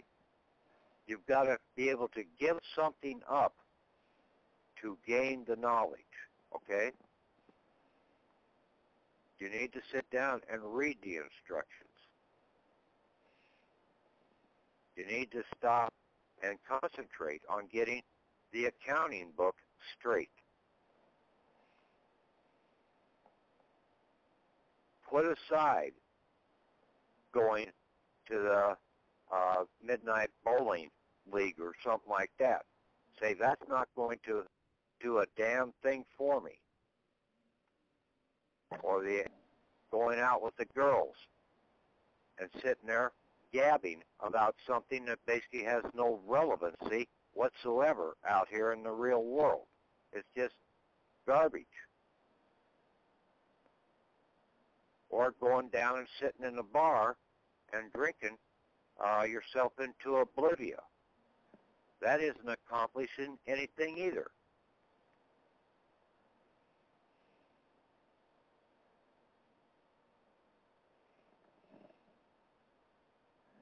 Patrick. Yeah. Shouldn't well, I have two questions. Shouldn't the 56s be changed to the new APO as well? APEO? Yes. Basically, I would get those filled out. Also, put down your executive position, your address and everything if it's on there. But the key one is to get that W-8 filled out. And then you submit the W-8 in with most of your bills as the living. Okay. My second question was about the 1099Bs.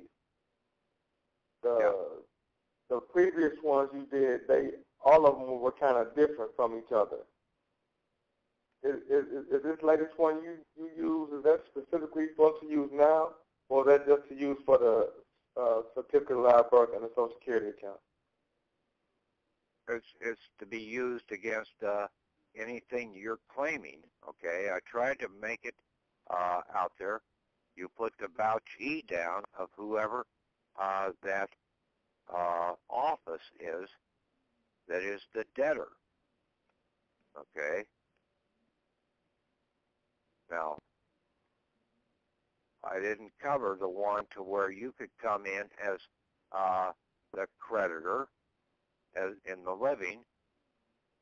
You can fill in your everything on as the living, and you would put down care of your address, and then without your city and state, and your creditor mailed federal ID number is going to be the same. See, both, basically, your debtor and you received the mail in the same mail depository box. Now, the debtor, okay, when you put yourself down as the living and you're going to go in and cancel debt, your debtor person is going to be, like in my case, Patrick Devine, deceased or estate in the process as the debtor's name. Now, I'm going at that point in time to make it in care of the Secretary of the Treasury, because I'm going after his other address that he has. See, he has two addresses. He's located with you, and then he's also located at where his account is located.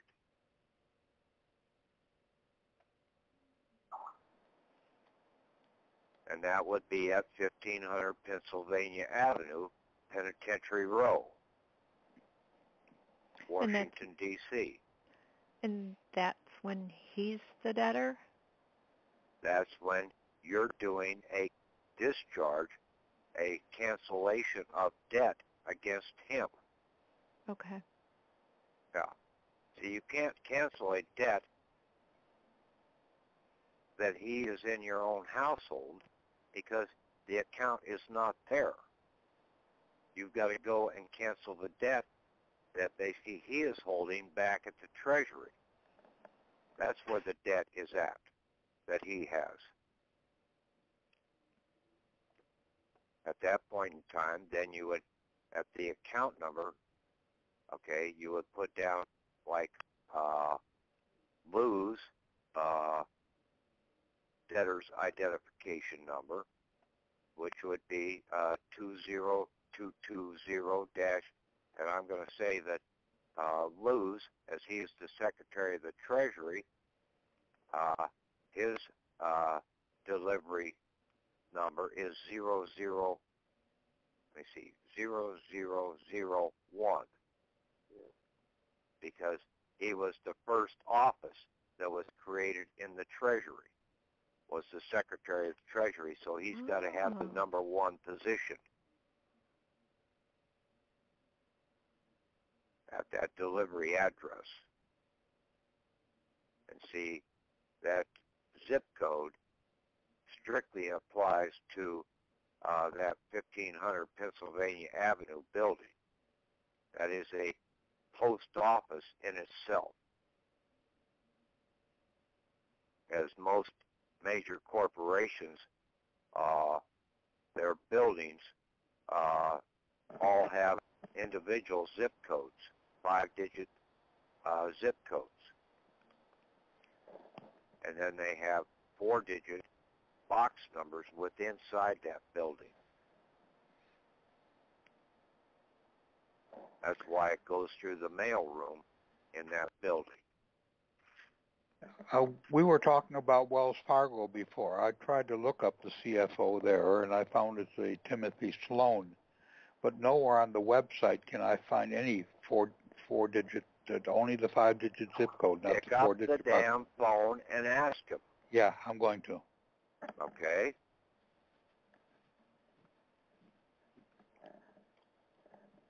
It should be on the bill when it comes from them.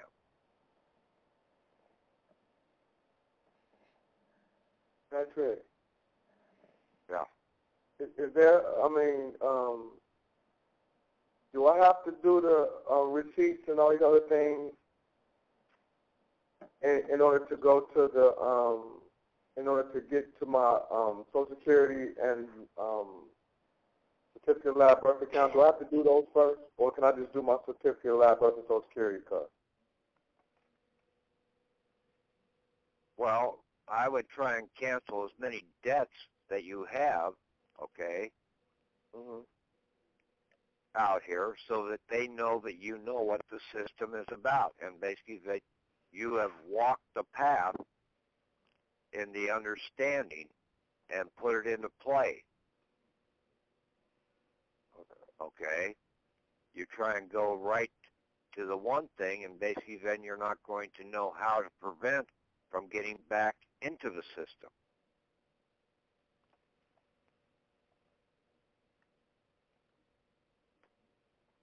See, you've got to understand some about the system in order to stay away from it,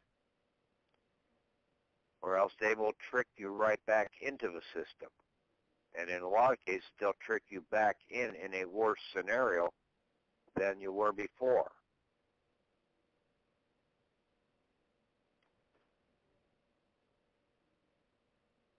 You understand that? Yeah, it sounds like a course all on itself. Yeah, because I understand it.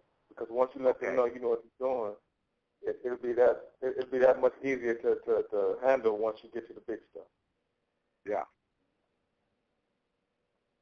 And then basically all your certificates, like your driver's license, your certificate of title, state certificate of title to the vehicle, they're all surety instruments.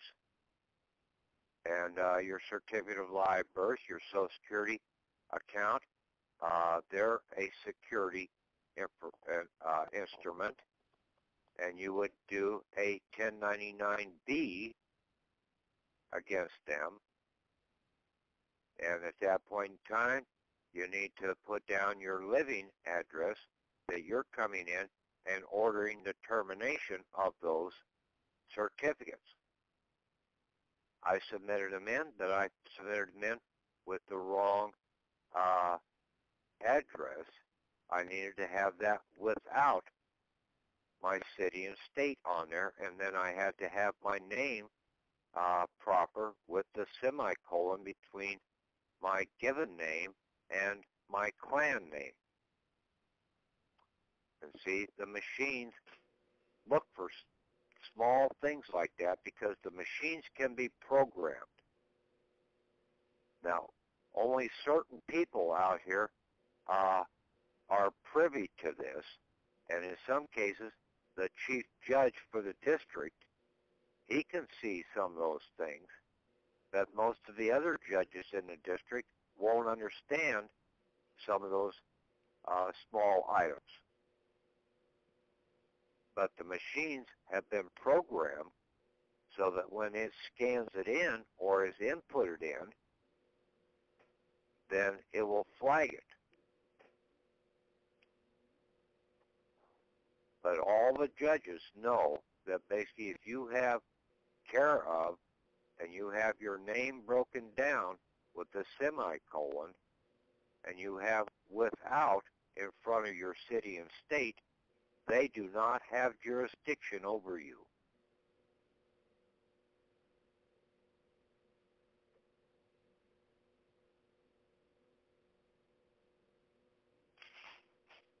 So the APEO goes after the semicolon? After the colon. After the colon. Okay, that's a new subject. Okay, a semicolon means basically a intermediate stop, but it's a continuation of the same subject.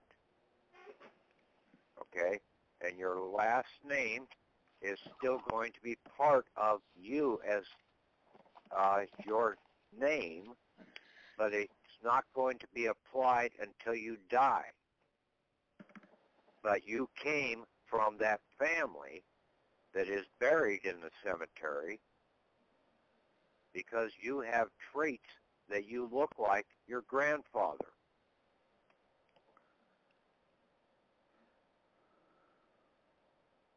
So it's a trait lineage of when you have a last name, okay,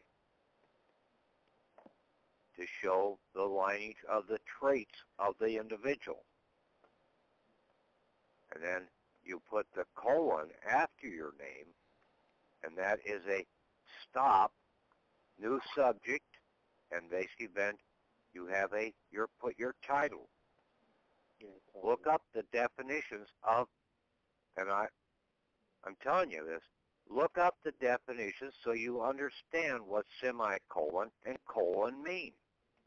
Look up the definitions of the, what the word the means, the definition of out, the definition of without, the definition of so, S-O. Some of these things you think are simple little words, and you think you know the full meaning of them. But I'll guarantee you there is more to understanding those simple words out here, and those are some of the words that get you into trouble. Because you don't know, you haven't read the operating instruction manual.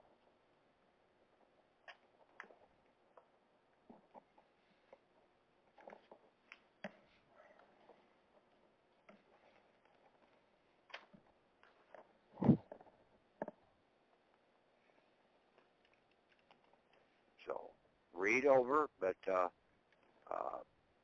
when the vast majority of the 1099-Cs and even the As are going to be in your bankrupt or your estate EIN person's name, not in the living name.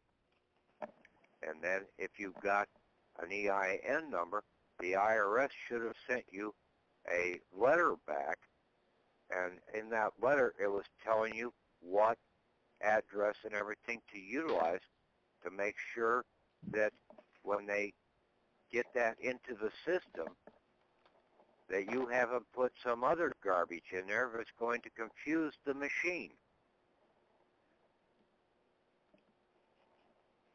You confuse the machine, it's going to kick it out, and it's not going to record it, and basically it probably won't go anywhere. You're not getting talked to because the machine ain't going to talk to you. You're not dealing with the living individuals in that system any longer. You're dealing with machines.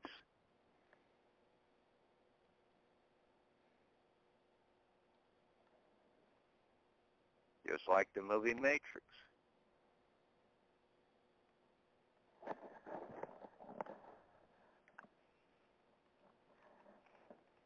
And also the word soul.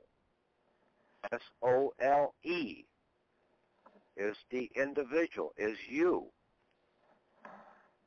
S-O-U-L is the corporation. We were using the two words in the wrong connotation before. And in some cases, the law dictionaries have it as backwards.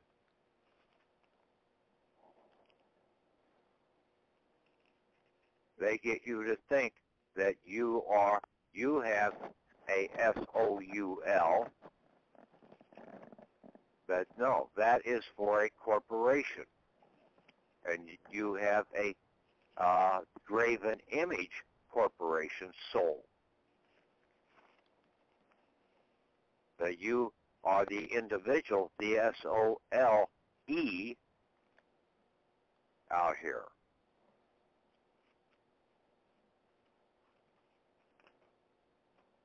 And then as the soul individual, you have a spirit. And as what they've done is they've essentially tried to take your spirit of understanding away from you.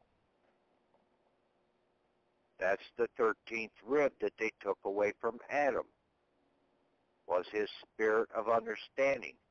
Cain was able to get that understanding back because he can. Cain can. See now where the word can comes in.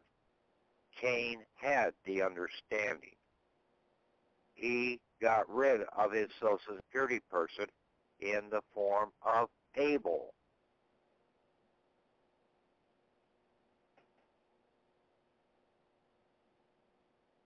This system is nothing new out here. And you have to have an account number. Now, I took the old ID, last one I think I did was back in April, and I turned around and modified that, put it down as Mr. Period, Patrick, semicolon, Divine. And then as an American, American PEO, exempt. And we have to have an identification number. So when you become an exempt, what identification number do you have that basically flags you as an exempt?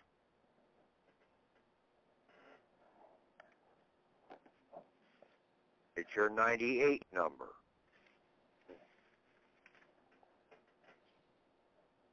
Because it says foreign grantor on it. So that is your foreign identification, your exemption identification number. So that would be what you could put on your identification. And then your street address and everything else is a care of and without. So now you have that right on your documentation. And basically, you've got your identification card now under seal as a principal executive officer of America with your principal executive officer's number. It's like a mini affidavit when you have signed and sealed that. Now,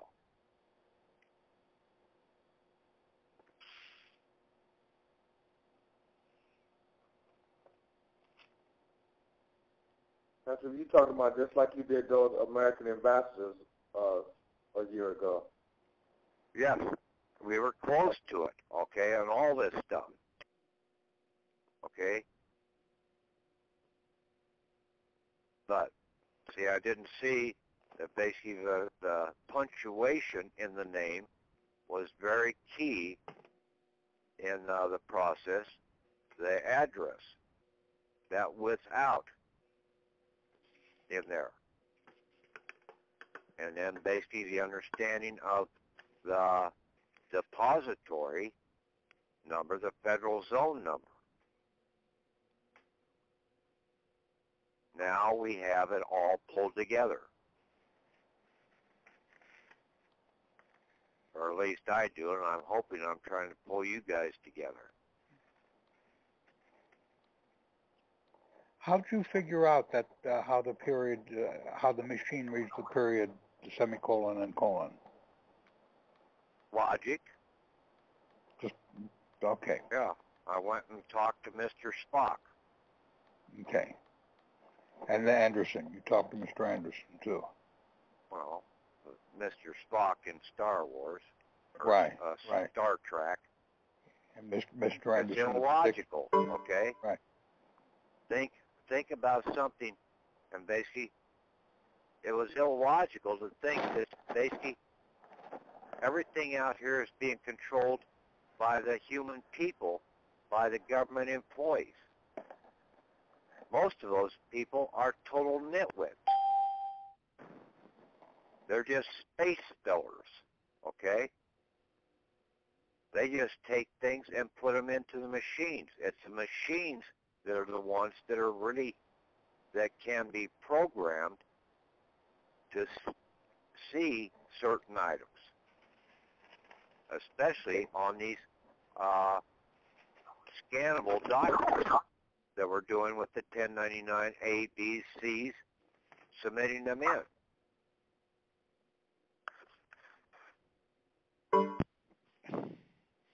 Hey, Thomas, I got an answer for you. This is Steve in California.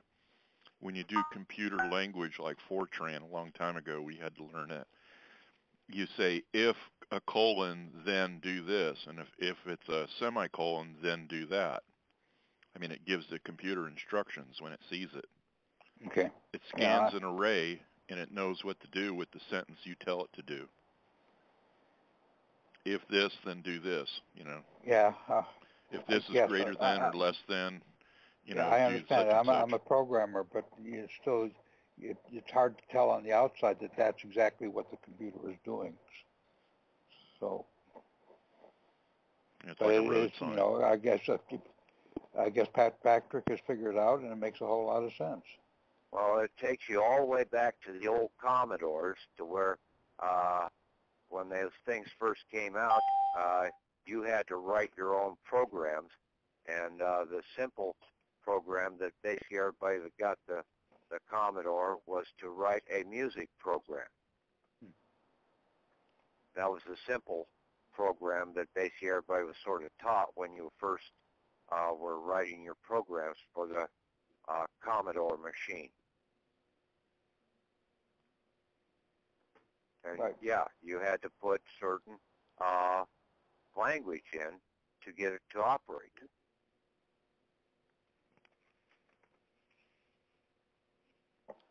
Tell it to do, if this, then you do this. If not, then you do this. Sort of like Stephen was saying there.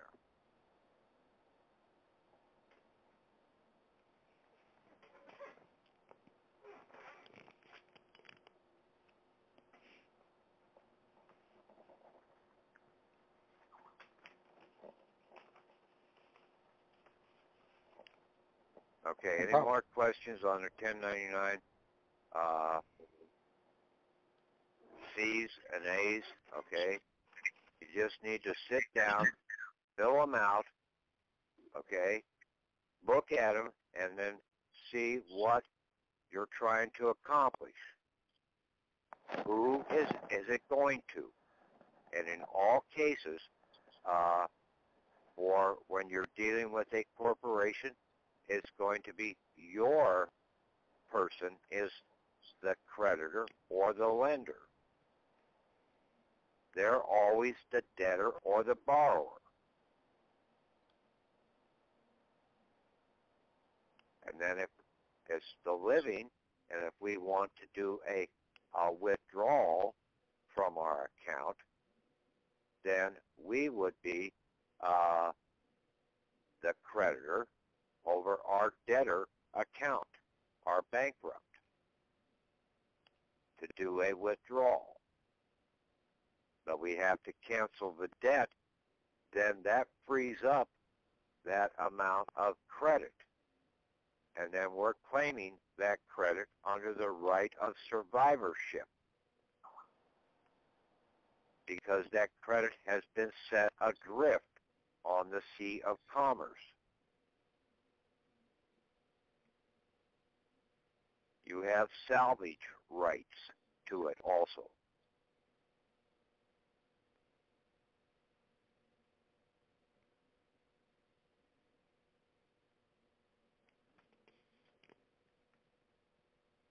Patrick, can I just do a little review on the 1099-C? The creditor's number is our zip code plus the 4. The debtor's ID number would be theirs plus the 4? In most cases, yes. Okay. And then we'll put their name, like say Wells Fargo, and we'll repeat that down in their address. You would put it CF Wells Fargo, care of CFO, Chief Financial Officer. You don't want it to go to the president. You want it to go to the Chief Financial Officer, who's going to handle the accounts. And then we'll put down the city, the town, the state, and then the 4-zip again. That's their identification number, the same for the zip code, right? Mm-hmm.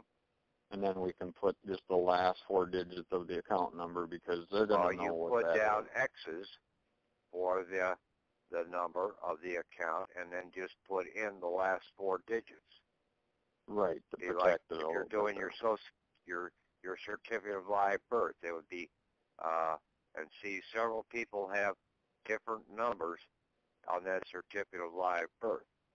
For the vast majority of the people, it was supposed to be an 11-digit number. 3 digits, so that would be 3 X's, dash 2 digits, which would be another 2 X's, and then 6 digits, so you would have XX, and then 1, 2, 3, 4, whatever your last 4 digits are. That was supposed to be the numbering sequence ever since 1948 out here, except for Pennsylvania, and they were supposed to stay on a 7-digit numbering system. Now, on a death certificate, basically it's a 13-digit account number, because after the first 3 digits, it went to 4 digits for the full year in there. But now some of these states out here, I think some of the birth certificates have that 4-digit in them already. Ohio does. So it all depends on what they've registered you, and that's what you need to find out, what your registration number is off your certificate of live birth. That's your account number there at the Treasury out here that is holding your bankrupt's account number.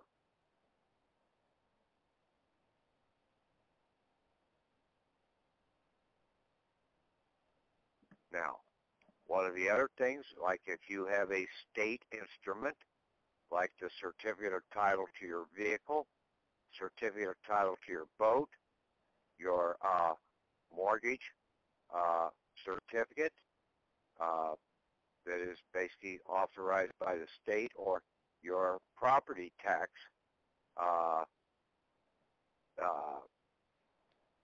guess your certificate of title to your property, okay, you will normally find that they have a registration number of 9 digits.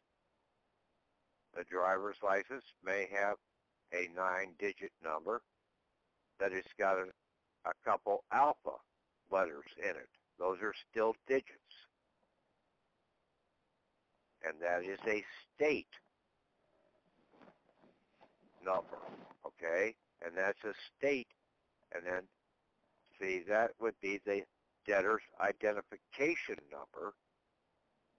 And the debtor is basically the state of Iowa or whatever. They're the debtor by way of possibly the clerk of the court or whoever. But the debtor's account number, identification number, is going to be that driver's license, because that's where the state assets are being held. Okay, so if we were doing the driver's license, would that also then be repeated down there as the account number then? No, that would be the citation number, the receipt number. Okay. So you would have to do a 1099-C against each receipt or each traffic ticket, citation number. Citation is another term for a receipt. Okay, or you're saying the title number on the vehicle, if we were going after the title. That would be, that's the receipt number with that manufacturer. With the so that's the account number down below. Yeah. Yeah. Okay. I'm following you there now. Yeah. Okay. See, you go and get a window sticker off the internet, or you go down and get a copy of the window sticker down at the local dealership. Okay. So the receipt number is the VIN number that's on that window sticker. That's what you're wanting to go in, and you're canceling the debt for that receipt. That would be to the manufacturer. To the chief financial officer of the manufacturer. But if we're going to the state, then we're going to have that number off of the title, is what you're saying.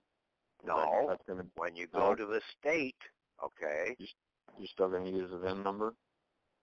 You would basically, yeah, well, you've got a certificate, okay, a surety certificate, okay.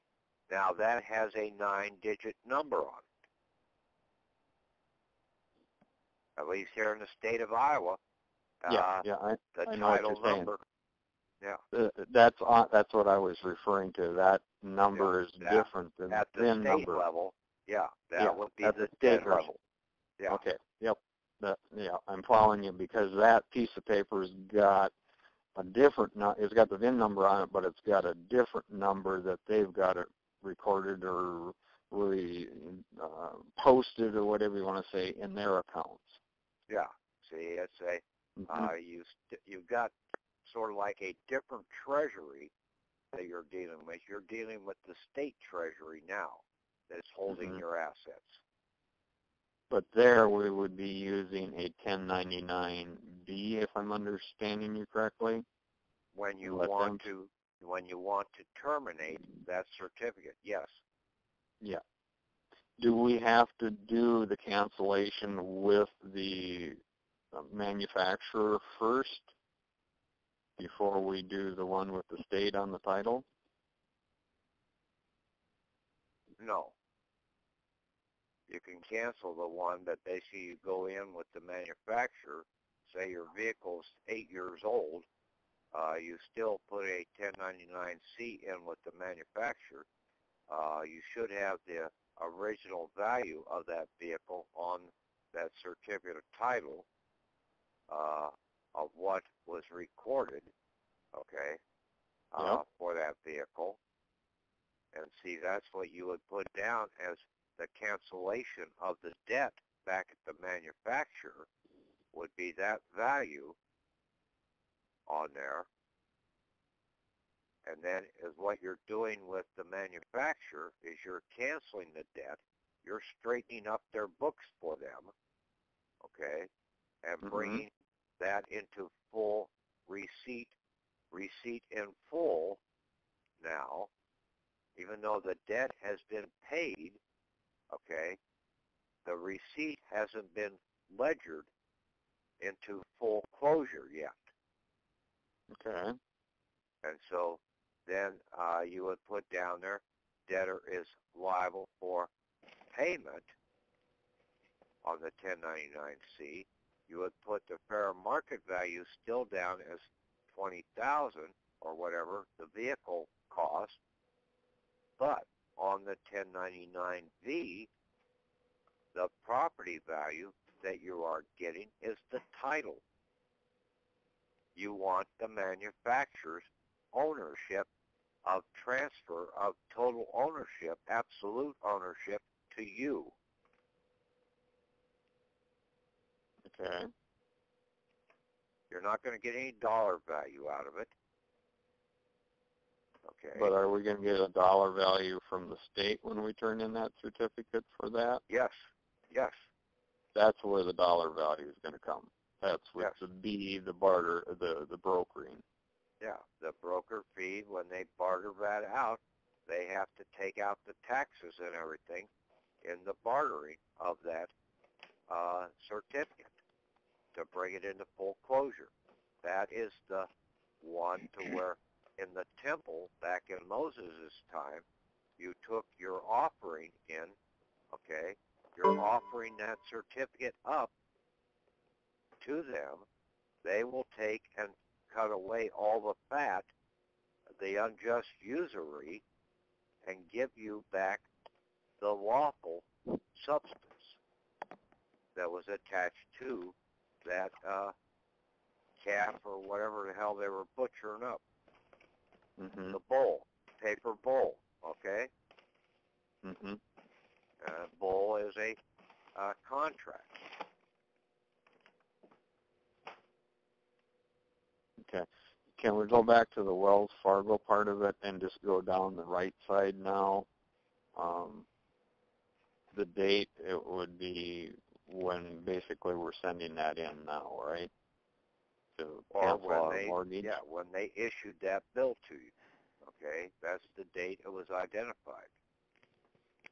Mm-hmm. Now, if it's went into foreclosure, do I have to call them and get an itemization of that? I would. Okay. Find So out what the final closure of that is, or basically Mm-hmm. just go in and cancel the whole damn debt of the original contract. Just go after the original contract. Yeah, just cancel the whole debt from that original contract. Okay. I've gotten a payout order from them for mine. But then you would have to come down and you would have to put down out of the original contract, you would put down the difference of what they owe back to you for the principal and interest that you paid in. So that would go into line 7. Okay. Back up a little bit. I lost something there. The full amount goes in B, or 2, correct? Yeah. Of the mortgage. And if we don't have the interest, do we have to fill out 3? No. If you don't know what the interest is, you just leave it blank. Leave it blank. And then it's the mortgage. You never put information in if you don't have the information, right? Right. Okay. Right. That's why you try and get a closure out, and then you try and get them to give you how much. You ask them how much principal and interest have I paid in. Mm-hmm. I'd like to have a breakdown of the interest, principal and interest I paid in. Mm-hmm. Now, they did sheriff's auctions on me, so they will probably have another breakdown of that item too then. Well, see, that's a third-party debt Yep. collector. Okay? Right, but you they're need to going to go back after the main one, and then basically you would come back after the others as a fraudulent claim that they were operating in fraud. Yeah, I understand they're operating in fraud, but if I ask them for an itemization of it, then I'll have that information. Yeah. So Now, are we you, have the total amount. Have they we taken have the house away from you? No. May I They're say trying. something, Pat? Go ahead. Pat, may I say Yeah. something? My Yeah. house went up for auction same way just a month ago. And I got smart. I talked to some realtors and made sure that they knew that it was under litigation because I had demanded a subpoena from the president of that bank to produce the original documents, which he got the judge to twist things up for him, and she agreed that he did not have to accept those subpoenas. Long story short, it went to auction, and my realtor friend knew other realtors, and I don't know if this is how it happened or not, but she let the word out that they were to talk down there the morning of the auction and say, this thing does not have a clear title. It is under litigation. Not one person, not even the bank, bid on that. Now, my last so-called bill from this bank, they're still sending me monthly statements. It includes every bit of the attorney's fee, all drive-by inspections, appraisal fees, newspaper fees for broadcasting the information, that it's going up for auction and blah, blah, blah. They have tacked on so far over the last 3 years close to $20,000. So I'm canceling the whole thing. I'm not going to mess with any details. I'm just going to cancel the whole thing. Yes. You write up, but you should cancel the original mortgage contract. Okay. Yeah, I have. I have. I've done the endorsement on the back of that, and I'm sending it along with the fee and just wiping it off. Yeah, but I would try and break the other down and then cancel that debt and basically let the CID of the IRS know that this was a racketeering fraud, okay? Yeah. Fill out a Yeah. 3949A against all the other racketeering charges. Yeah. I mean, think about this. All these mortgages on houses out here, okay? They basically borrowed the money to pay for that house. Together. I used to put those things together. I know. And at the Yes, time, I did not know what I was getting people into. Yeah, and basically, putting mortgages. Go ahead. The whole thing on a mortgage contract, okay? You take that mortgage and you run it out for the full 30 years that they have, okay? You have paid out of your back pocket and also from the usury of your account. You paid 3 times the value of that house, at least. That's what I told them at the sheriff's office when they first came after me, and the little girl in there tried to argue with me. I said, look, honey, don't argue with me. I know what I'm talking about. I used to do this stuff. And she just looked at me. She said, well, you need to come into arbitration. I just let her talk.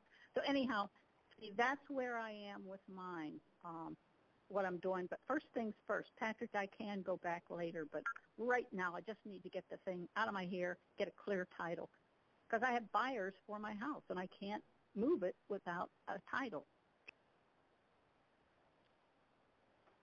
But is it going to give you clear title?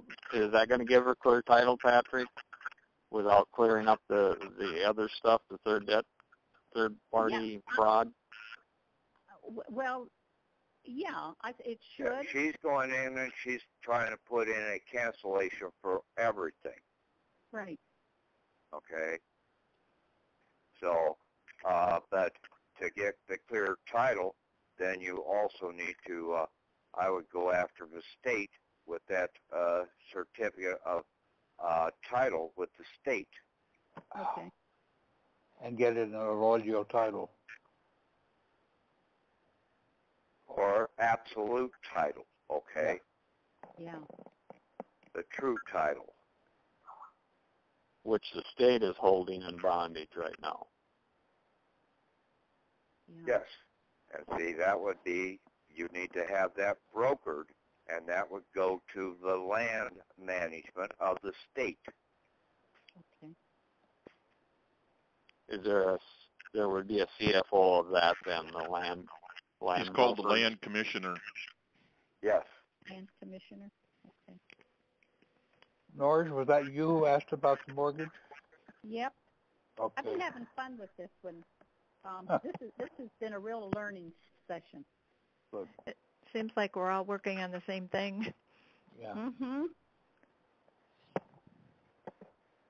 So the day of the auction, I think you can thwart them. If you can get a realtor to get friends to go down there and speak that it does not have a clear title, nobody will get a clear title. Even the bank didn't even bid on it. And I'm thinking to myself later, if a bank supposedly owns this thing, why are they bidding and taking it back? The whole thing is crazy. Because they can make more money back on it again. They haven't risked anything. They have nothing to lose. Right. They're telling people, though, that they don't own it to start with. That's right. That's like one of the guys down in South Carolina. Now, one of the other key things out here, when you're operating in their system, you have to put your claim in of ownership of that instrument or of that property if you're operating in their system. And you do that with the you do that with the UCC-1. Yeah. And you have that registered with the Secretary of the State. Now, are you talking about this latest one? Whatever one you want, okay? Okay, you list the done. property that That's done, belongs Patrick. to you, That's been done months ago. Yeah. okay? And you basically you present that to them, that you have this UCC-1 out here, that you have to be paid. You're the preferred creditor for that UCC-1, and you have a claim of, say, $250,000 against that $100,000 house. Now, you have to be paid first. That means, basically, if they sell it for $70,000, guess what the bank gets? They get shit. Nothing. You get the $70,000. I don't think they can go back again. Once that auction goes through like that and nobody bid, and everybody was just dumbfounded. Well, that's the thing. Nobody's going to bid. Nobody is going to bid if there is a claim against that property. They might have found that already. Huh? They might have found that already because they didn't bid. These banks always bid. Yeah, and see, that one of the guys down in South Carolina, he did that, okay? Mm-hmm. And then when the auction came up, the bank was the one that bought it, and then the bank turned around and tried to come and offer them a buyout. Hey, you dropped your UCC-1 against the house. Here, we'll give you $18,000. And I'm also working on back taxes. I submitted it, but I have to go in and do that change on the name. Yeah, you put the correction in, and basically you put that in. And now, anything that is done at the state level, when you submit it into the county treasurer or to the clerk of the court or something like that, and they don't bring about the settlement, Mm-hmm. You go to the state attorney general and file your complaint there. Okay. Because I think last weekend or tomorrow is tax lien sale. They bundle them up and sell them to corporations. After they're so old, they consider them a lien on the property, and when it's not paid, then they will bundle them up and sell them to corporations.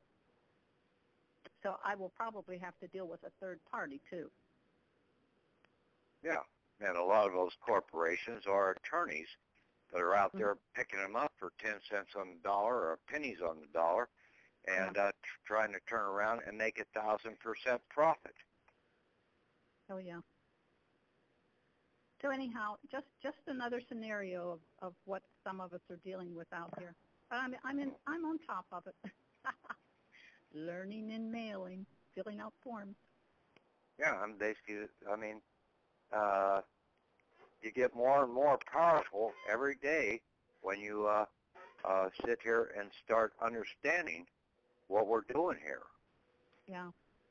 This group is getting to be the most powerful group out here on the internet of understanding all of this stuff because we're going about it the right way.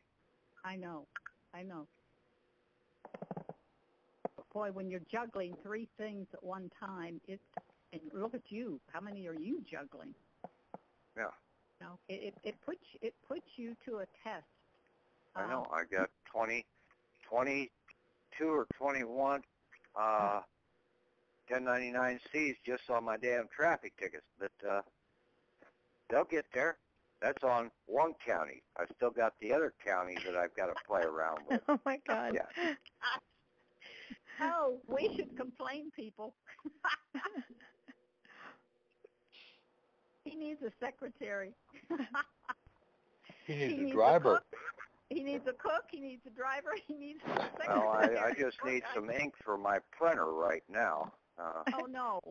So that I can get that damn stuff instead of running over to my mom's all the time, back and forth, trying to get the proof printer.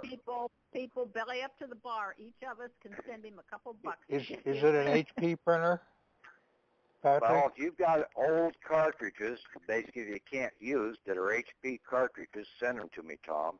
I've got a whole bunch of HP ink that you can refill cartridges with. I'll send that to you. What kind of HP do you have? Ink is for the 21, 22, 27, and 28 cartridges. Well, basically, I know how to suck the ink out and put it into the other cartridges that I have. I think I'm using 56s. Okay, I think I have enough ink for the rest of your life, Patrick. I'll get it right out. Tom, you were supposed to have done that. Why didn't I know. I slipped up. You did. Well, I know what it's like. Some days my kitchen doesn't get cleaned for almost a week. I mean, really cleaned. I'll box it tomorrow. Well, it's in a box already. I'll tape it up tomorrow. Yeah, at the price of those cartridges, there's ways to trick those cartridges around in the machine, okay? You don't put the same one that you just took out back in, okay? You use one that you previously pulled out before, and then there's a way to override that. Huh. And half these damn printers are basically, they're only good for like maybe 2 years at a whack anyway. So, but once we get through this scenario, basically, we'll be buying several of them up there, and basically we could throw them away. Yeah. So on the right side on the 1099-C, Patrick, we don't do anything with line 6. Is that something for the IRS that they do identify event code there? Or something? No, he has A. You need to fill in line 6. Look in the instructions. That is either going, and in most cases, it's going to be either A or B. But there's, I think, 7 different alpha codes that you can put in there. The prime one is A, which is bankruptcy. And see what they do. In 1933, they placed us in bankruptcy. The next one is B, and I think that is under a judicial action. So those are normally the two that you would be operating with, is either a judicial or a bankruptcy action. So for Wells Fargo, it would be a bankruptcy one there. Yeah. For a mortgage. Okay. Yeah. You're dealing with a bank, right? Yep. Right. And basically it's a rupture. It's a rupture. Yeah, we're rupturing them. Patrick, Mine too. Huh? brain ever overheat? Do I ever overheat? No, your brains. No. That's a joke. It's always running. No, I still got quite a bit of my hair up there, so I haven't burned it off yet. Ask him when he sleeps. I got a question. Yeah. Okay, we have a judgment, a local state judgment. We would send that to the Attorney General or to the clerk of the court. You would basically, like what I put down there, you're dealing in the clerk of the court's office, so basically that's the cashier, and basically she is working for the judicial district of the state, okay, and also it's tied into the correctional center, the probation correctional, or the probation correctional department. Okay, now if I have a judgment on somebody else, does that go straight to the Attorney General from a contract? If you have a claim against somebody else, you just file a 1099-C against them. And cancel it. Okay? Or and I'm going to acquire the funds. 1099-A against them. Okay? Put the claim in. Let the IRS basically go after them. Say, I'm going to place a tax claim against you. And so the local mom and pop, say like an orthodontist for braces for a kid, where would we? What's the complaint? Okay, what's the complaint? Are you out here to harm your neighbor or what? No. Okay. Can you forgive and forget? Right. Cancel his debt. Yeah, cancel the debt, and basically then they would owe something back to, they've made a benefit of that now, and they're going to have to claim that on their taxes. And to pay a bill such as like an orthodontist, we would do a voucher with the A, B, and C. Okay, this is an orthodontist with a dentist? Yep, for my son, trying to pay his $5,000 orthodontist bill. Okay, this is a claim of harm or what? No, just I want to get access the money out of my account to pay the bill to the person providing the service. Okay, now, did they go in and basically see all medical, okay, this whole medical racket is tied into this system. You do a 1099-C against them for the debt because they borrowed the money. They've already taken the vacation on the payment down to Cancun off of that. I got it. Okay. Yeah, you cancel the debt against them because they basically went in and did a bank acceptance or a trade acceptance to borrow the money from you. Now they're trying to get you to pay out of your back pocket out here. But that medical department they have a license, don't they? Of course. Yes.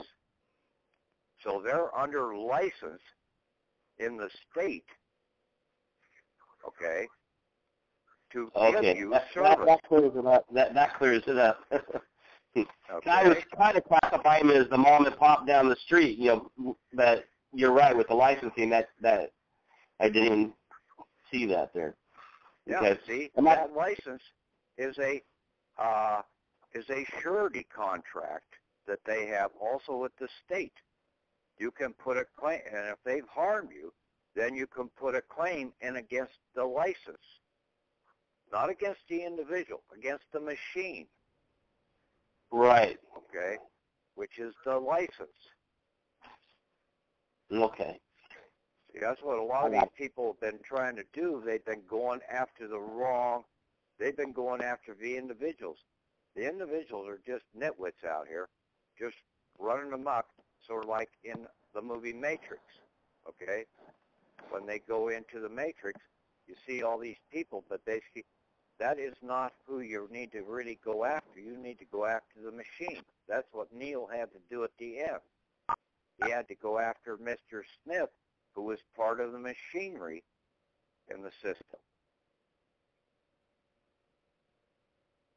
Then you had several of the other actors that were different components in the machine, like the Frenchman and I forget what the hell that other the conductor, or the train man, I guess it was, in the system there.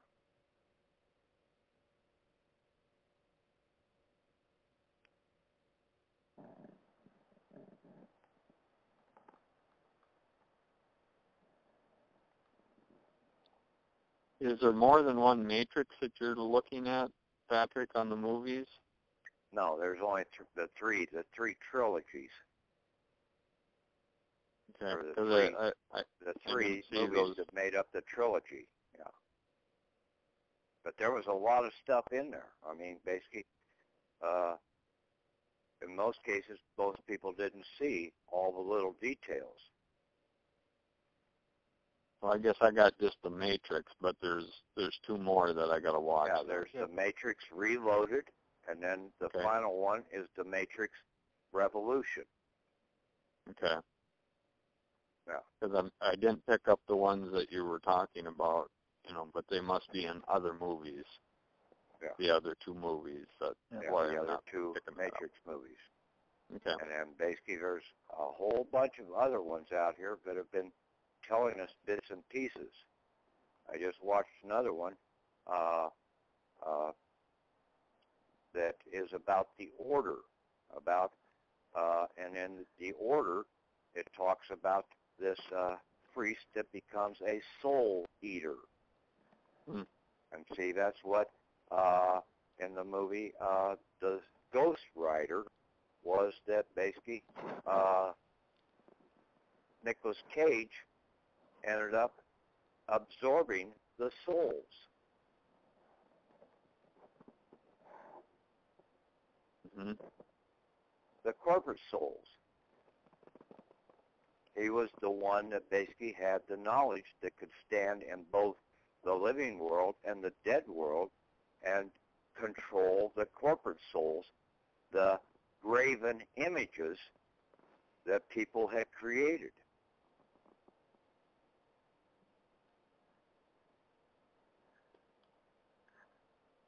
And use them against the corporations at that point in time.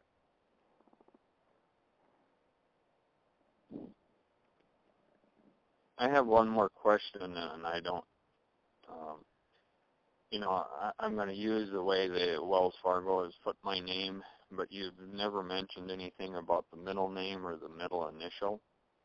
Well, basically the usage would normally be a hyphen between your first given, and see, You're only supposed to have one Christian name per se, so you would put a hyphen between that and the next name in line.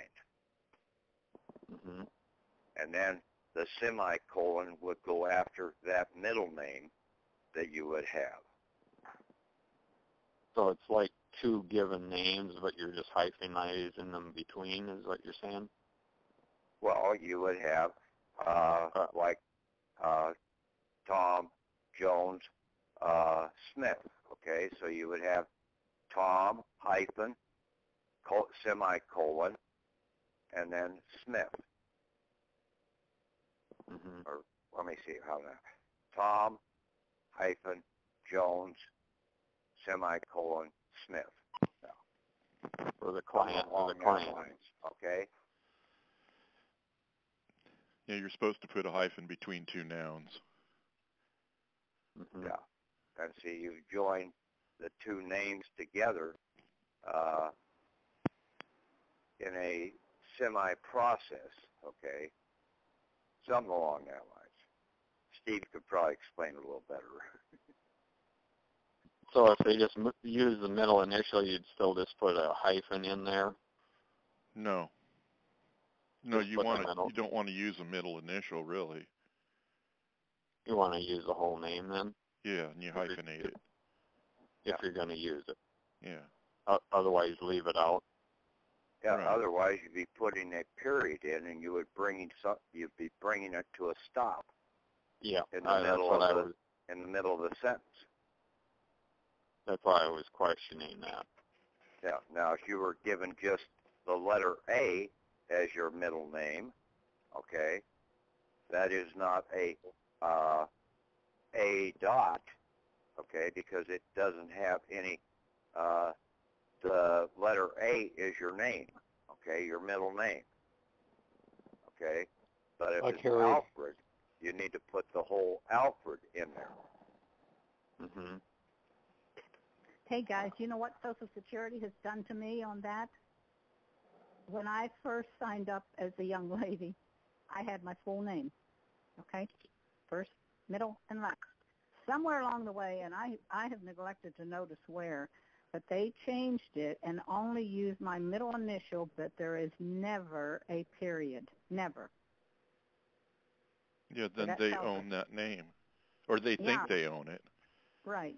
They're like doing a survey of it, and then they're claiming that's part of their property or something. Yeah. Well, basically, they can't have that period in there, or else basically they bring that name to a stop intermediately. Yeah. Okay. Yeah. When you said that, I thought, oh, now that makes sense why they've done that. Yeah, because the computer would reject that. Mm-hmm. Well, I found it interesting. I had went to the county trying to get my certificate of live birth, which they refused to work with me on it, but I got to go to the vital statistic. I know that. But I was checking on some vehicle titles, and when they had given me a driver's license years back, they hyphenated my middle name. So they got some vehicles registered under that, and now they've put the whole name on, my whole middle name, and they got some vehicles registered under that name also. So I've got like 2 accounts with them. Okay, that's now, what the gal said. You were going to the county. Is that your birthing county? I tried to, and they wouldn't work with me either. It was your birthing county. Yes. Not some other county in the state, but the county that you were born in. Correct. I tried the local county where I'm living right now, and they wouldn't work. They said I had to go to the birthing county. I went to the birthing county. They said they had just had a meeting 2 weeks prior, and they couldn't give that information out anymore. Okay. Did you have valid identification? Yeah, I knew the gal there because I'd been there with my mother. No, I mean, did they ask you for valid identification? No, they did not. Okay. They tried to give me give it to you. Okay. Then you go to the county attorney and file a complaint with the county attorney. Okay. Because they're failing to do their job. That's like a, you know, basically that is freedom of malfeasance. information, okay? That document. You have every right to look at that ledger book of your recorded birthing. Mm-hmm. I was taken in the back room at my birthing county. They covered up the other parts that did not apply to me, but I saw the entry in the book. I asked them, can I see the entry in the book? Okay. And it's nonfeasance and malfeasance and misfeasance of their job. Oh. But see, that county attorney, he works for the Attorney General of the state. Mm-hmm. If the county attorney don't comply, you file a complaint with the Attorney General against that county attorney too. Mm-hmm. Okay. The Attorney General is the head honcho for justice in the state. They have to give you, like I said before, the 4 crowns out here are the government is the lowest crown on the totem pole. You as the living are the top crown on the totem pole while you're alive. Mm-hmm. Then when you die, then you drop down and you get put back into the state, the principal source that you came from. Okay? Mm-hmm. But that county attorney, basically, he is the one, and see, when you start getting your name down right and your jurisdiction right with your address, now they can't rebut it. You are an American principal executive officer. You're giving them an executive order.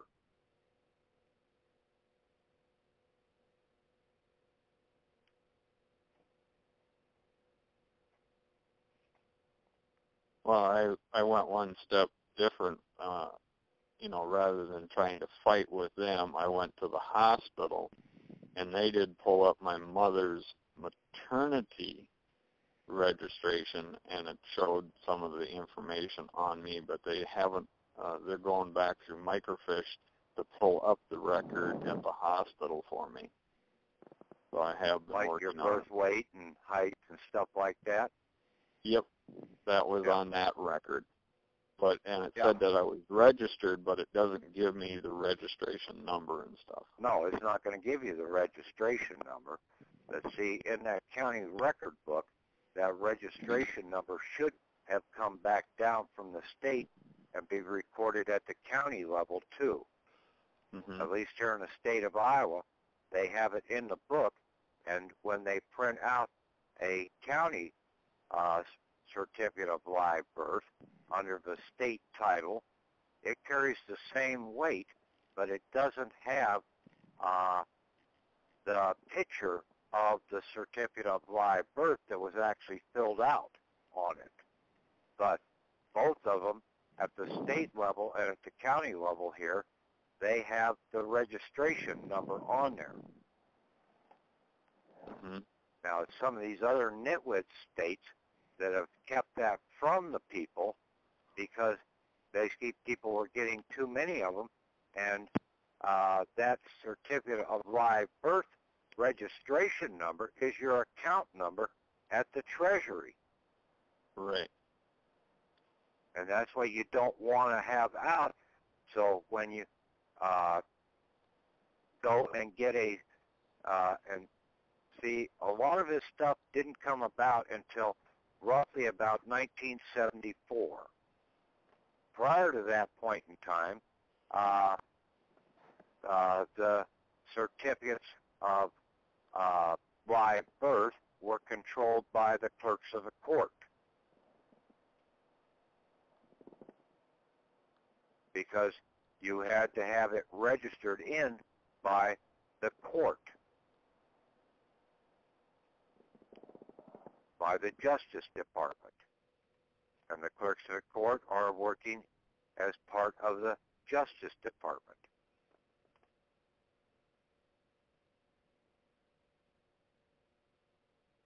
Because I think on my mom's paternity thing, it says that it was an RN that registered it, registered the live birth. Well, basically sent it over, but it was the state registrar that basically got it registered. Okay? Right, right. But the RN did it at the hospital. Yeah, recorded it there. Yep. Okay? Yep. And sent it to wherever.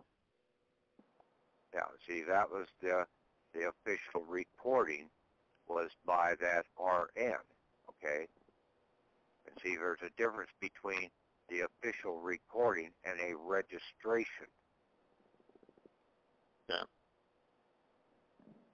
Yep.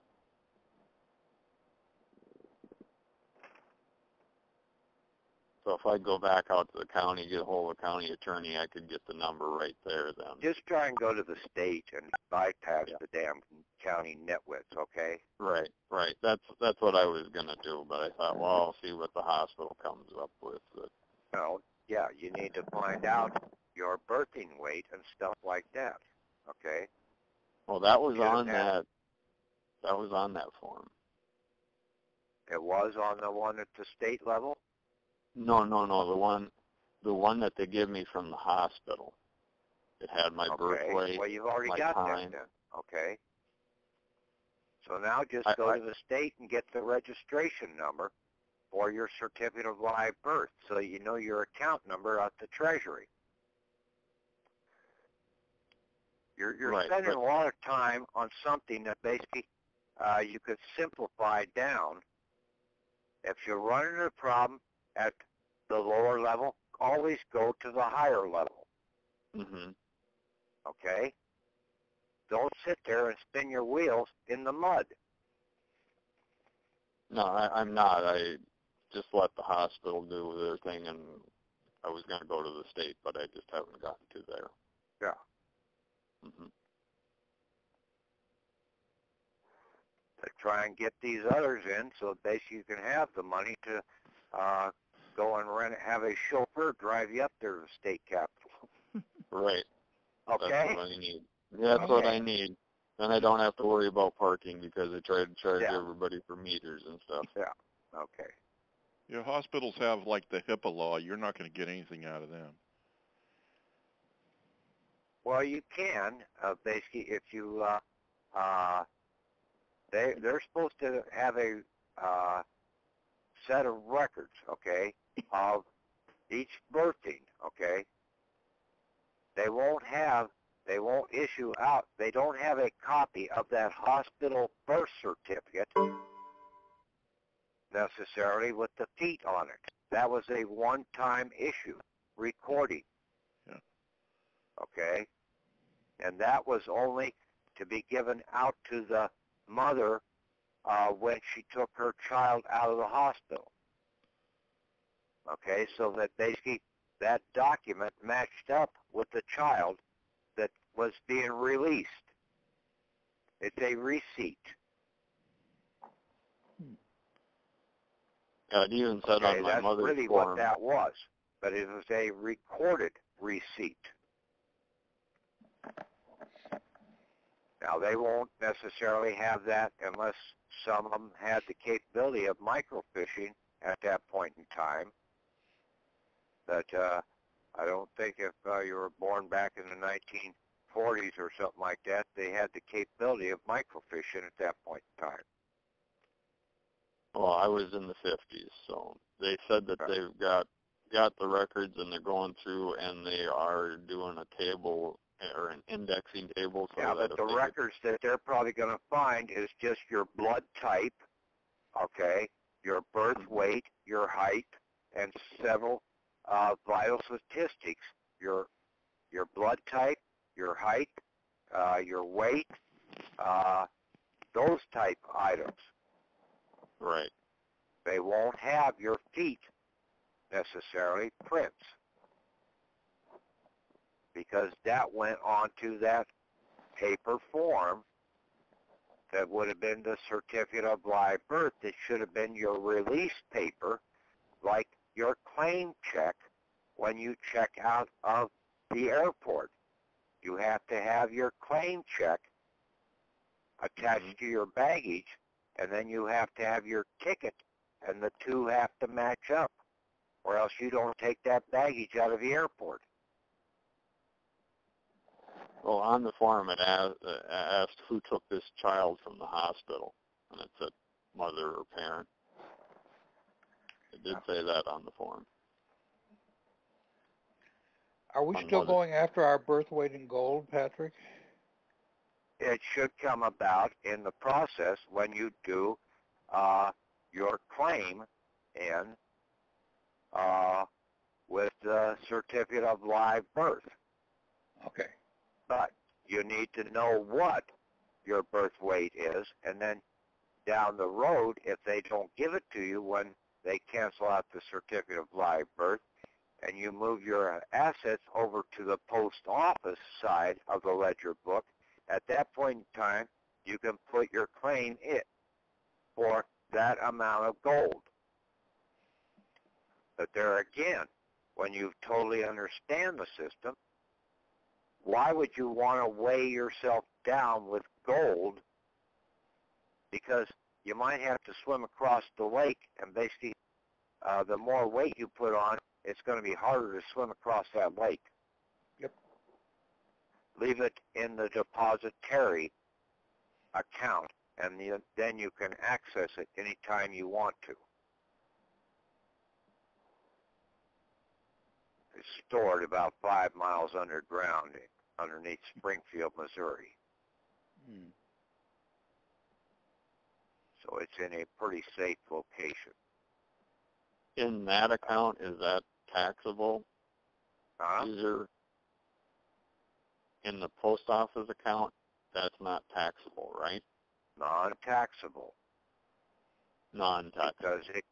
Because it is the fees that you're getting in to that, and the tariff taxes have already been taxed.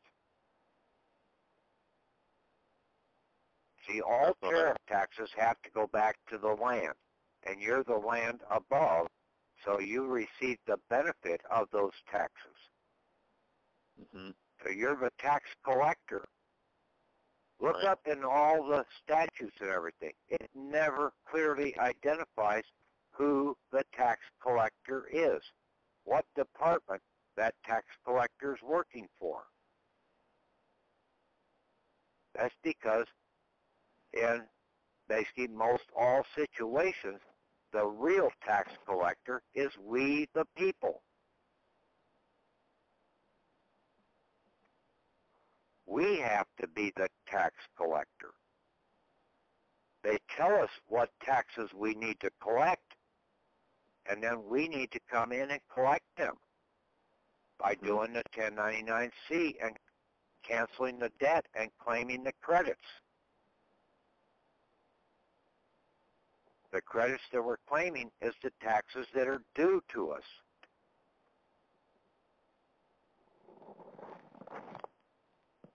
See, this is an accounting nightmare. I mean, you've really got to think outside the book on a lot of this stuff. Most definitely. Hey, Patrick, I didn't want to ask you about the birth weight in gold, but I know it's a tradition from long ago, but it's not. I couldn't find it anywhere in the Bible, and I couldn't find it like anywhere in the nation's traditions. You know about it, and we sort of know about it, but it's where do you think it came from? Was it just something that was given to newborns so that they could survive, like a canteen or something? I think you'll find it in King Midas. Yeah, I never heard of that before. King Midas. So where the king had to be given his birth weight in gold, or his weight in gold. Mm-hmm.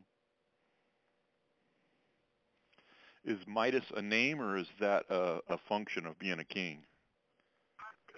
No, I don't know. Okay? Yeah, It's I'll a look it up. metaphor. All of these things are metaphors. Yeah.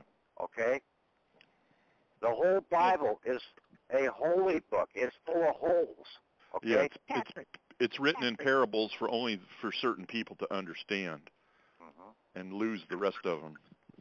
Well, wasn't Jesus given gold, frankincense, and myrrh? Mm-hmm. Yes. His family were rich. Yeah.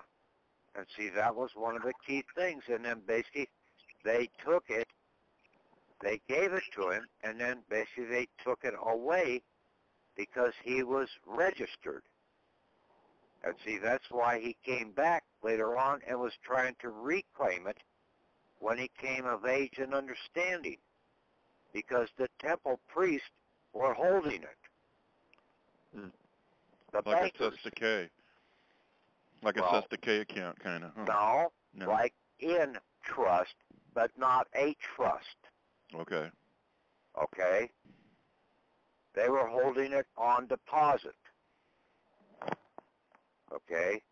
In a depository account that they were able to utilize that.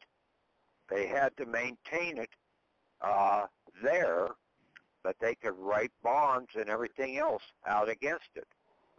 And see, that's when they started putting, and see, this monetary system, like I said, goes all the way back to Cain and Abel. In fact, it goes even further back than that time around because it goes back to the first Genesis. See, we're in the second Genesis right now, the second cycle, the second 50,000-year cycle. This planet ain't billions of years old. Basically, it's only, after it was formed, it's only had two genesis on the planet of where the human souls, S-O-L-E, have existed. Yeah, they found like gold mines in South Africa that were, some were 80,000 years old and some were almost 200,000 years old. That's what they're saying, but how do they find that timeline? They try and do it by carbon dating. Carbon dating is a fallacy of time because basically the Earth has been inundated at certain points in time by radiation from the sun. Right. So their whole carbon dating system is totally screwed up. Mm-hmm. Okay? Horowitz down in Florida has disproved a lot of that stuff, like the age of the Grand Canyon. The Grand Canyon was formed probably in less than 1 month's time frame. Wow. You go into a modern machinery shop nowadays, and the best cutting tools that they have is high-pressure water. It can cut right through steel. Mm-hmm. Well, if you have a high-pressure water coming down, even through solid bedrock, it will cut right through it when it's funneled in a certain path. It's sort of like a jet stream. Yeah, they found Egyptian artifacts in a cave in the Grand Canyon. Yeah, and it's locked up and it's under control of the Smithsonian Institute, which is also controlled by the Church of Rome. Yeah, Jesuits. Not the Jesuits, necessarily. The religious, the white pope.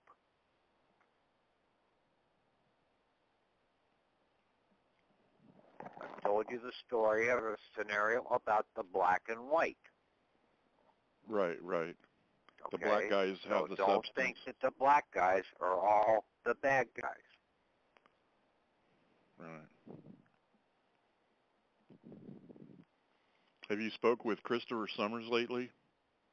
No, I haven't. He said that he did about 130 pages to Mortgage Fraud Task Force, and I guess the Jesuits want to look into what he's saying and have a meeting with him. He's saying, he was all happy that they invited him to have a meeting.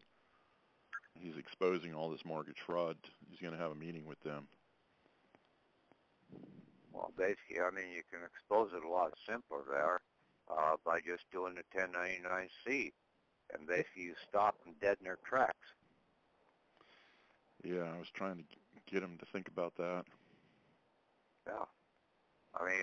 That's just like Rod Plass continually trying to fight traffic tickets down and certain things down there in South Carolina or North Carolina, where he's at. Yeah.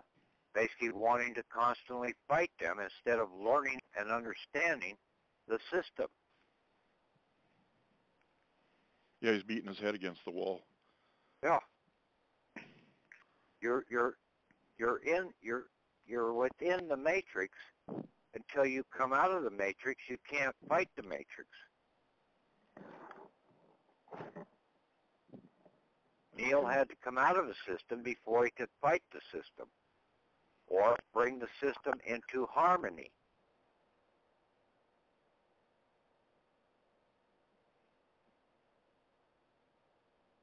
Yep. That's a fantastic movie. I just saw some clips or trailers on the second or third one. I don't know which one it was, but it's pretty entertaining. Well, it's entertaining, but it's also very informative. Yeah, you have to watch it a few times to figure it out. Yes. And that's why I said, people out here, you need to watch the movies, you need to listen to these audios more than once. You think you hear what I'm saying, but in a lot of cases, you're not really getting the full understanding of what I'm saying. I even have to go back and make sure that I have the proper understanding in some cases. Yeah, I know you have to hear something like 4 or 5 times and then take a big nap and forget everything you used to know and then listen to it another 3 or 4 times and then you really sort of know it. Yeah. So anyway, these, when you put down and then, like I said, we've gotten some of these things back, and the IRS is out here been trying to help us in this whole damn process.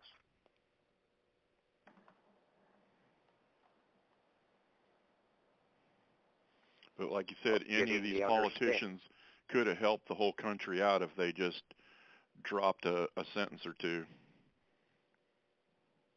Yeah, but see, they're nitwits. Right. They don't know what the shit they're doing. They're run amok. Okay? They have been, just like in the movie Matrix there. Mr. Smith has pushed his hand into them, and basically now they become lookalikes like Mr. Smith. Mm-hmm. They don't know that they're supposed to be an individual anymore. And that's what's happened to this whole country. The whole governmental system has been inundated that they think that they have to protect the bankers, that the bankers are the ones that are the savior of the country. The bankers are the destroyers of the country. But they don't see it because they are all cloned over as being Mr. Smiths now.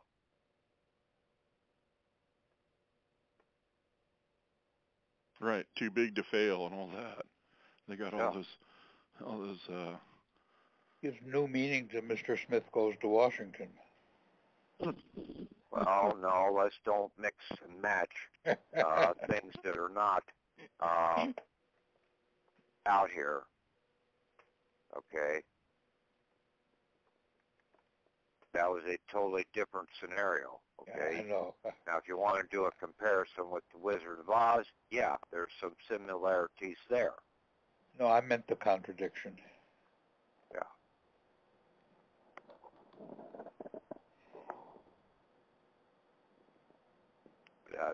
That's part of the problem is people try and go and they try and correlate the wrong item into what somebody else is trying to show you as the valid thing. Like the movie Majestic. The Majestic.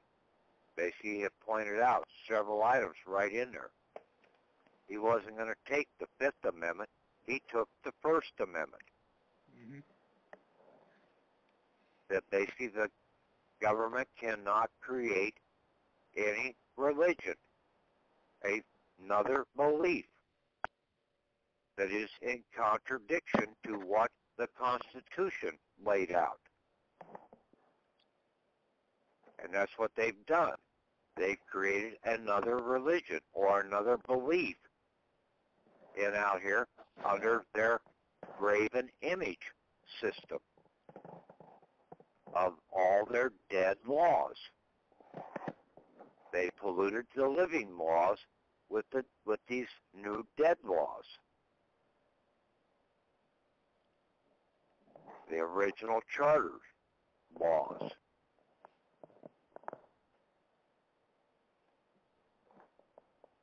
Primarily to take our crown of authority away from us.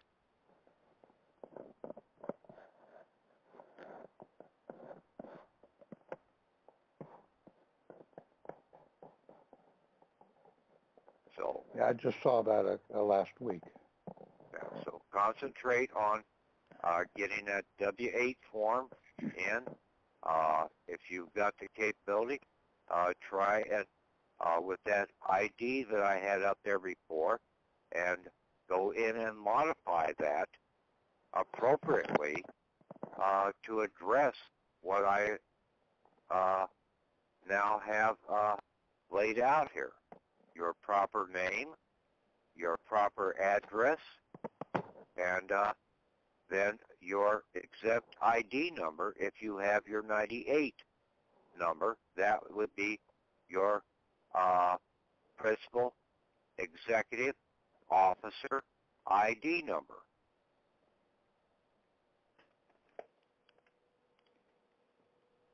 Now, will we be sending in our affidavit of principal executive officer with our first 1099 Cs and As?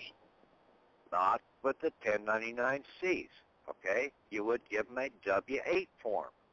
Okay. Okay? That affidavit only goes into certain places like with the Attorney General. So when we send something to the Attorney General for the first time, we should include the affidavit? Yes, I would. Okay. Okay. To show them your, that you have an understanding you can.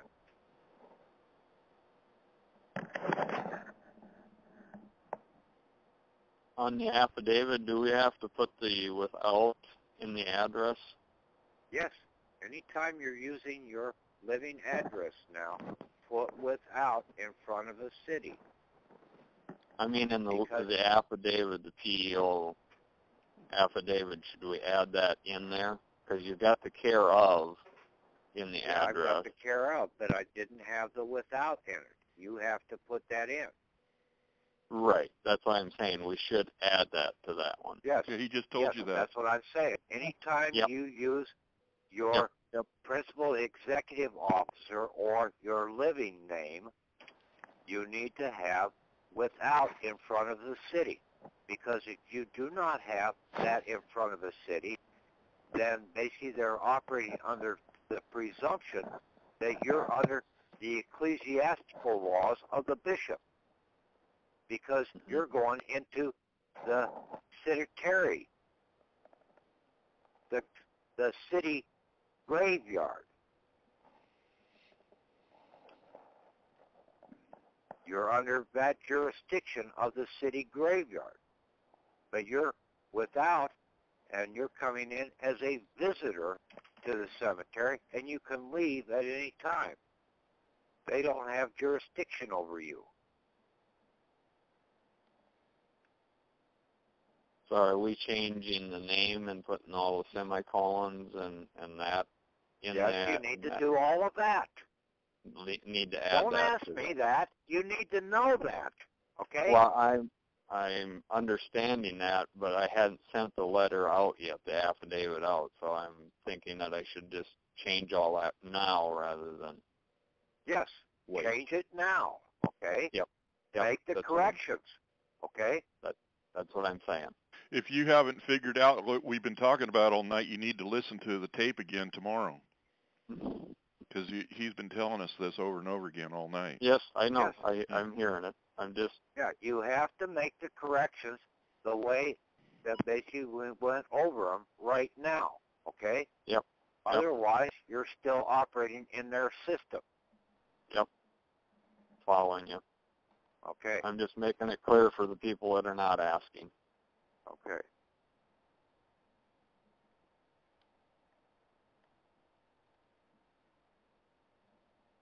See, this is a quasi-debt. It's a fictional debt. Watch the movie International. The bankers have risked not one red dime. In fact, most of them at the Federal Reserve never paid their initial payment that they were required to when they set up the Federal Reserve Bank to become shareholders.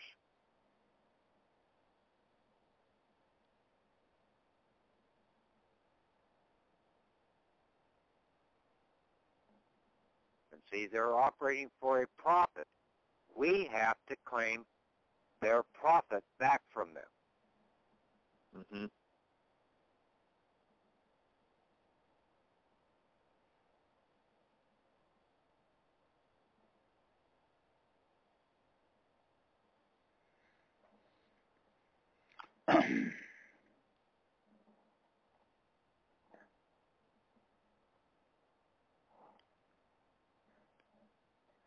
You've given us a lot of details tonight, Patrick, on how to apply these 1099s in various ways.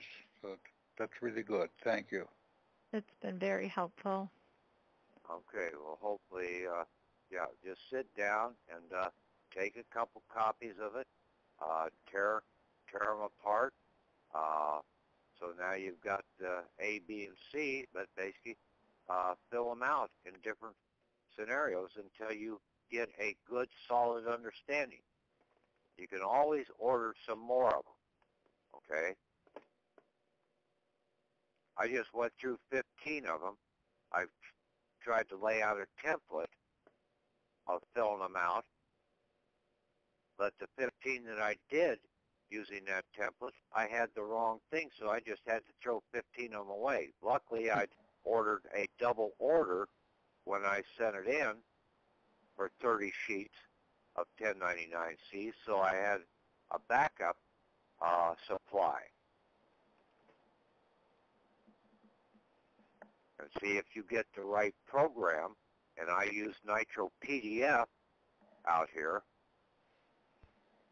and then I can go in and I can fill those blocks in, but it takes a little practice to set the printer up for those blocks, and then you remove the background away from them, so now all you're doing is printing out the boxes that you filled in.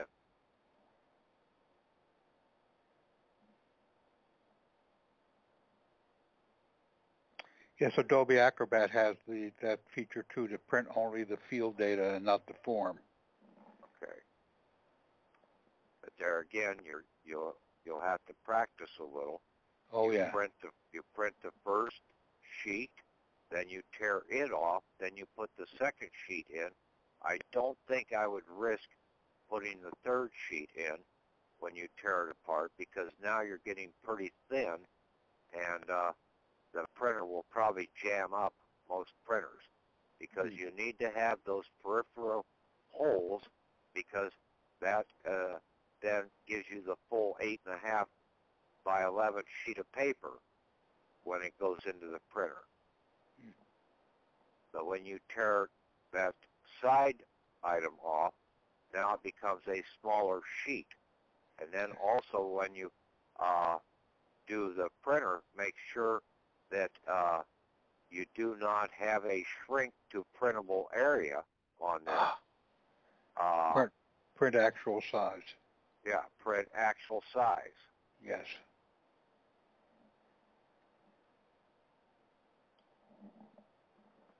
Well, I just got my forms on Saturday, and I was looking at them, and I was wondering if I could use an old typewriter and feed them in. You may be able to if you've got one that can basically hammer through all 3 copies.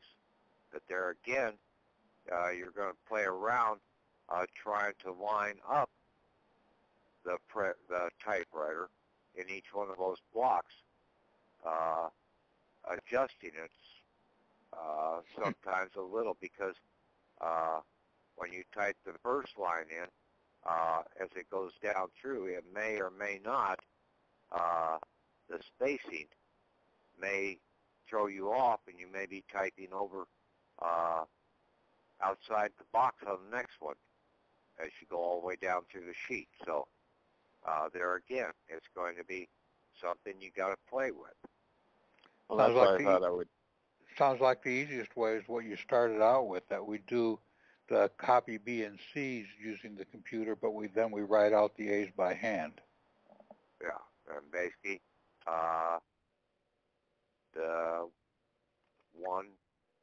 the easiest way, which is the hardest way, you'll get finger cramps, is to use a black ballpoint ink pen and handwrite every one of them out. You shouldn't have that many, okay? So I would primarily just get the ones that you need to get out out there to get going, okay? Right. Yep. Sounds good. Yeah. Okay. I've been waiting for these forums to get them going. Yeah. Well, you can get started with now the you B. got some, I'd put another order in, okay? Yeah, that's what I'm going to do. You can start yeah, if you don't use them all, you can hand them out to other people, okay? Start getting the word out. Yep. Which IRS did you order them from? There's only one that you can order them from, and that's basically the phone number, and basically it comes out of Bloomfield, Illinois. Okay. That's where it came from. 1-800-TAX form. Okay. Or you can go online and order them online. Well, they said it would take 10 days, and I think it was that or more. Now, 7 to 10 days is what they try and guarantee that you'll get them in. But you can do right now with the fillable forms you have, do the B's and C's and get the transaction started, and then send the A's in later. The A copy. The A copy, right. The A copy. That's what I'm going to do. But I wouldn't wait around too long, especially if you've got, you want to get those in. So as soon as you get several of them done, you get one sheet done, just fill out the 1096 and send it in. Yep. A bunch of us are trying to get things out this week. Now, otherwise, you'll sit around, you'll procrastinate, and basically then 6 months later, you'll go through your damn papers, and you'll find, oh, shit, I didn't send that thing in. We have fires to put out. Yeah. I got these tax forms that have to go out. And then, like I said, I want to stop all these your mortgage receipts, companies. all your receipts, every receipt you get, you start setting up a little box and you drop those receipts into that box. And like I said, if you have a family of younger kids or something like that, that basically have them sit down and try and have them put them into a ledger, okay, either in a book format or if they're computer literate, which in most cases some of the kids are more computer literate than the adults are, have them put it into an Excel file, and then you check that on a weekly basis. You make that part of their allowance as a family member, a household servant member, until they come of age. That is what they're working for to get their weekly allowance. Then when you get the return, you can basically give them 10% of the return of those receipts and put it into a savings account or a checking account for them.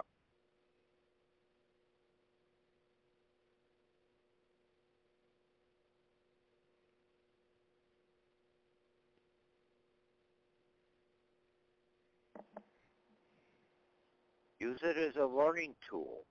Yes, good idea. Now, the savings account doesn't necessarily have to be an interest-bearing savings account. It can be like a safety deposit account.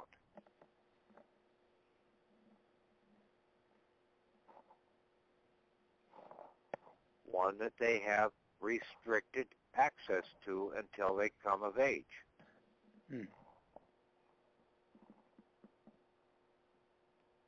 Now, you only allow them so much access to it.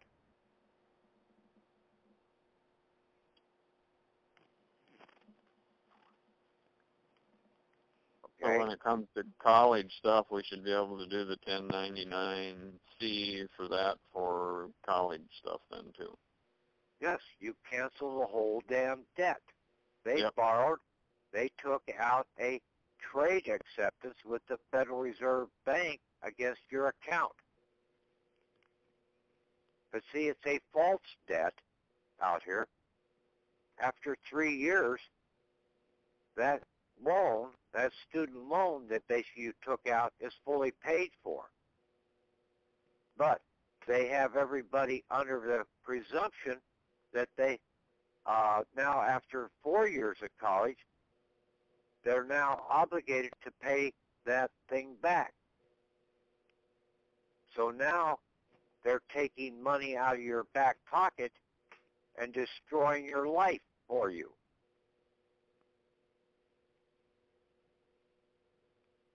By putting this false debt over you when it's actually been fully paid for after 3 years.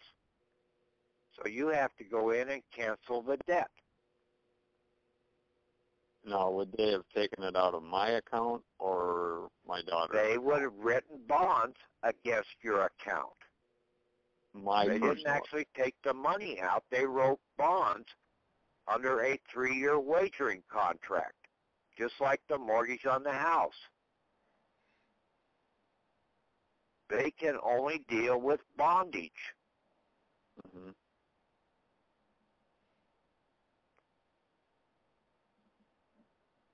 But it's out of that's what they're doing. They're placing you under a false bondage system. You could have gone in and paid it outright out of your account up front using the 1099-A. Your recording has reached the maximum length. To replay your message, press 1. To delete and re-record your message, press 3. For What's that delivery all about? options, press 4. To send a fax, press 6. To cancel this message... Who was that? Or did we give up on... I don't know whether you're you know what? I deal did a timed out. Probably has. I left a message on somebody else's phone, and then I clicked back to this call, but I don't know. Okay, that's probably what it was then. Yeah. Okay. Okay.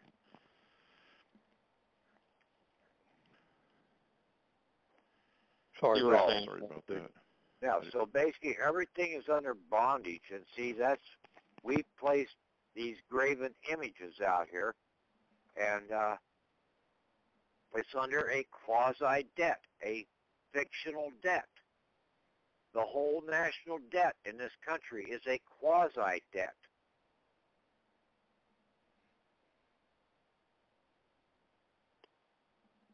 So would you have to wait until the 4 years of college was over with? Could you just do a 1099 when the college bill came in for that semester? You could basically do a cancellation of the debt, okay, Mhm. and basically against your fictional person Mhm. by sending it into the Secretary of the Treasury with a 1099-V, making him the vouchee. You cancel the debt that your fictional person is holding in D.C. under a certificate of live birth, Mhm. and then you mark the debtor. You mark 5, 4, 5, and 6 on that 1099-C. Now they have to transfer that payment to you. And that's what I tried to do the other day by going to the Federal Finance Bank and putting a 1099-A against them. I canceled so much debt for $250,000. And see, they're a bank. Now, then they have to turn around, and so you give them the withdrawal receipt, which is the 1099-C, and then they now have to transfer that funds over to you.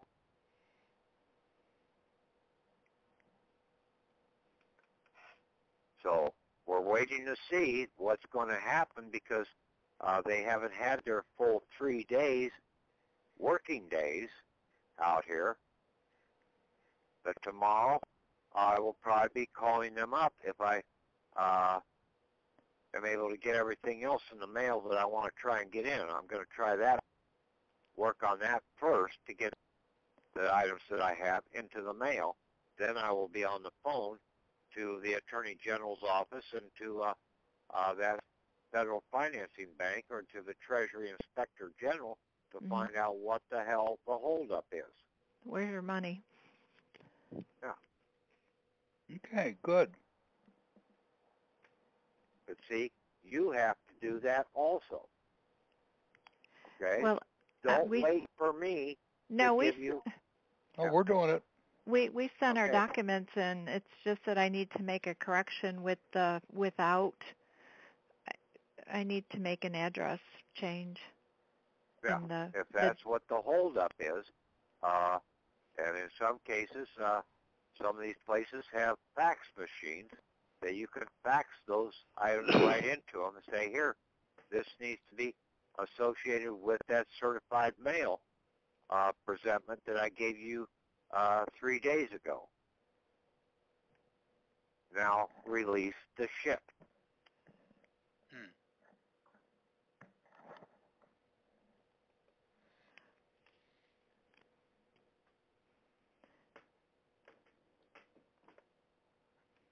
Okay, any other major problems there? No, I think you've answered quite a few Yeah, fires. you covered a whole lot, Patrick. You're going to keep us very, very busy. If you listen to that tape yesterday and this one today, basically that should give you a pretty strong understanding.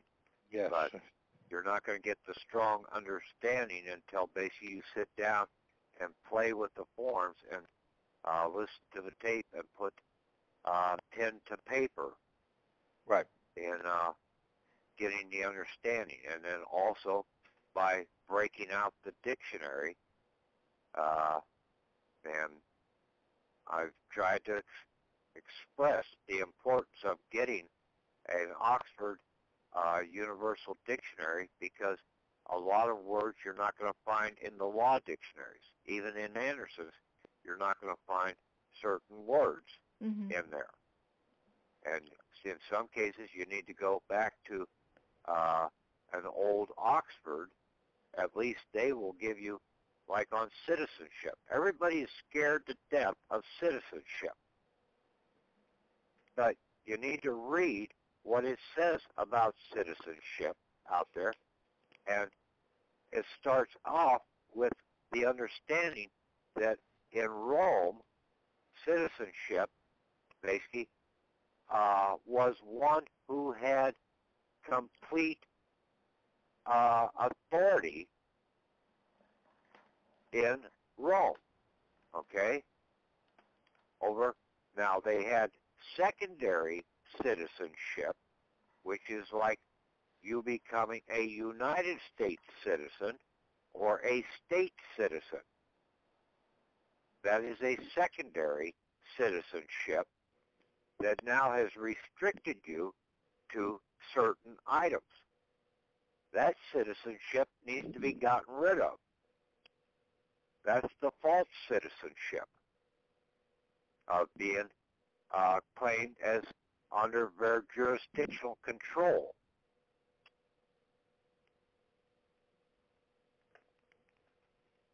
You're supposed to be out of control. Okay. And so you're saying that the Roman citizens are pretty equivalent to what you're describing as the principal executive officer now. Or the American citizen. Yeah.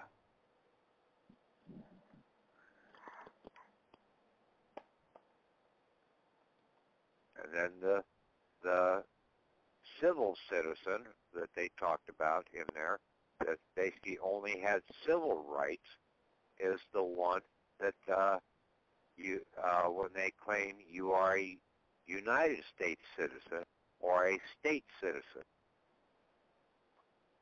they're saying you only have civil rights or civil privileges.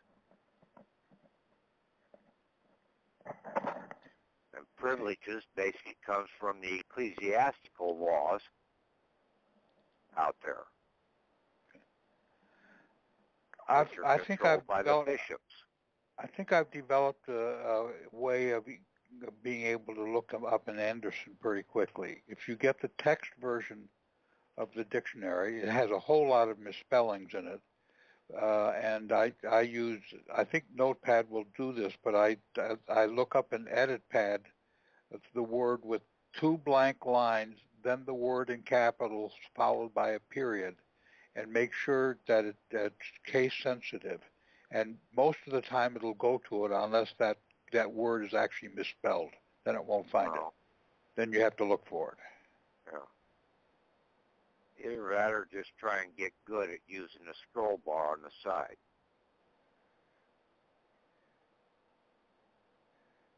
Well, I was able to just you can quickly go through that dictionary using the scroll bar on the side. Yeah. Okay, and then you. But the last 5 words I looked up, I've been able to get right to them by doing that method. But yes, you may have to go at it several ways because there are so many misspellings in there. You have to look at it different ways. I was in Anderson today, and I was trying to look up one of the Magnus words, and I run across MANUMISSON.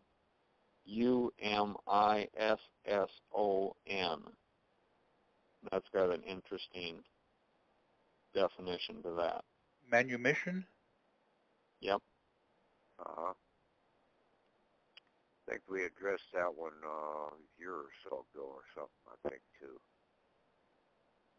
I just happened to run across it. I wasn't with you a year ago. I've only been with you for 2 weeks, so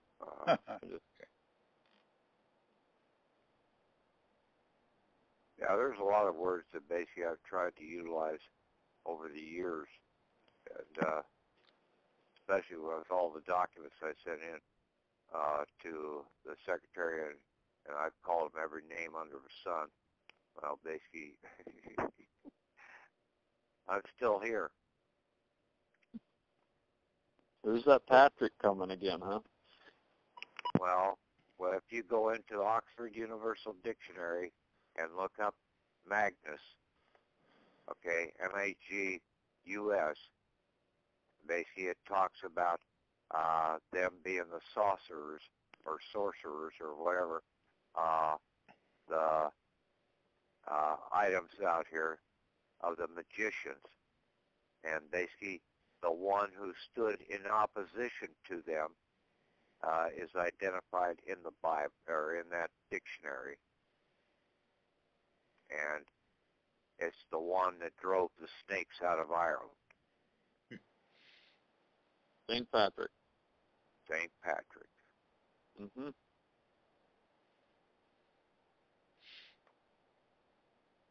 Well, keep driving them out. Right. The Divine Patrick. Thank you very much, Okay. Patrick. Okay. Really, we'll talk really to you guys appreciate later. it. We got an awful lot from you today. Thank you. Okay. Yeah, it was Thank great. you. Take care. You got some ink coming for you, Patrick? Yeah. Great. Okay. We'll talk Thank to you you. guys Thank you. later. You take care. Okay. Thank You you. too. Okay. Bye. Bye. Bye now.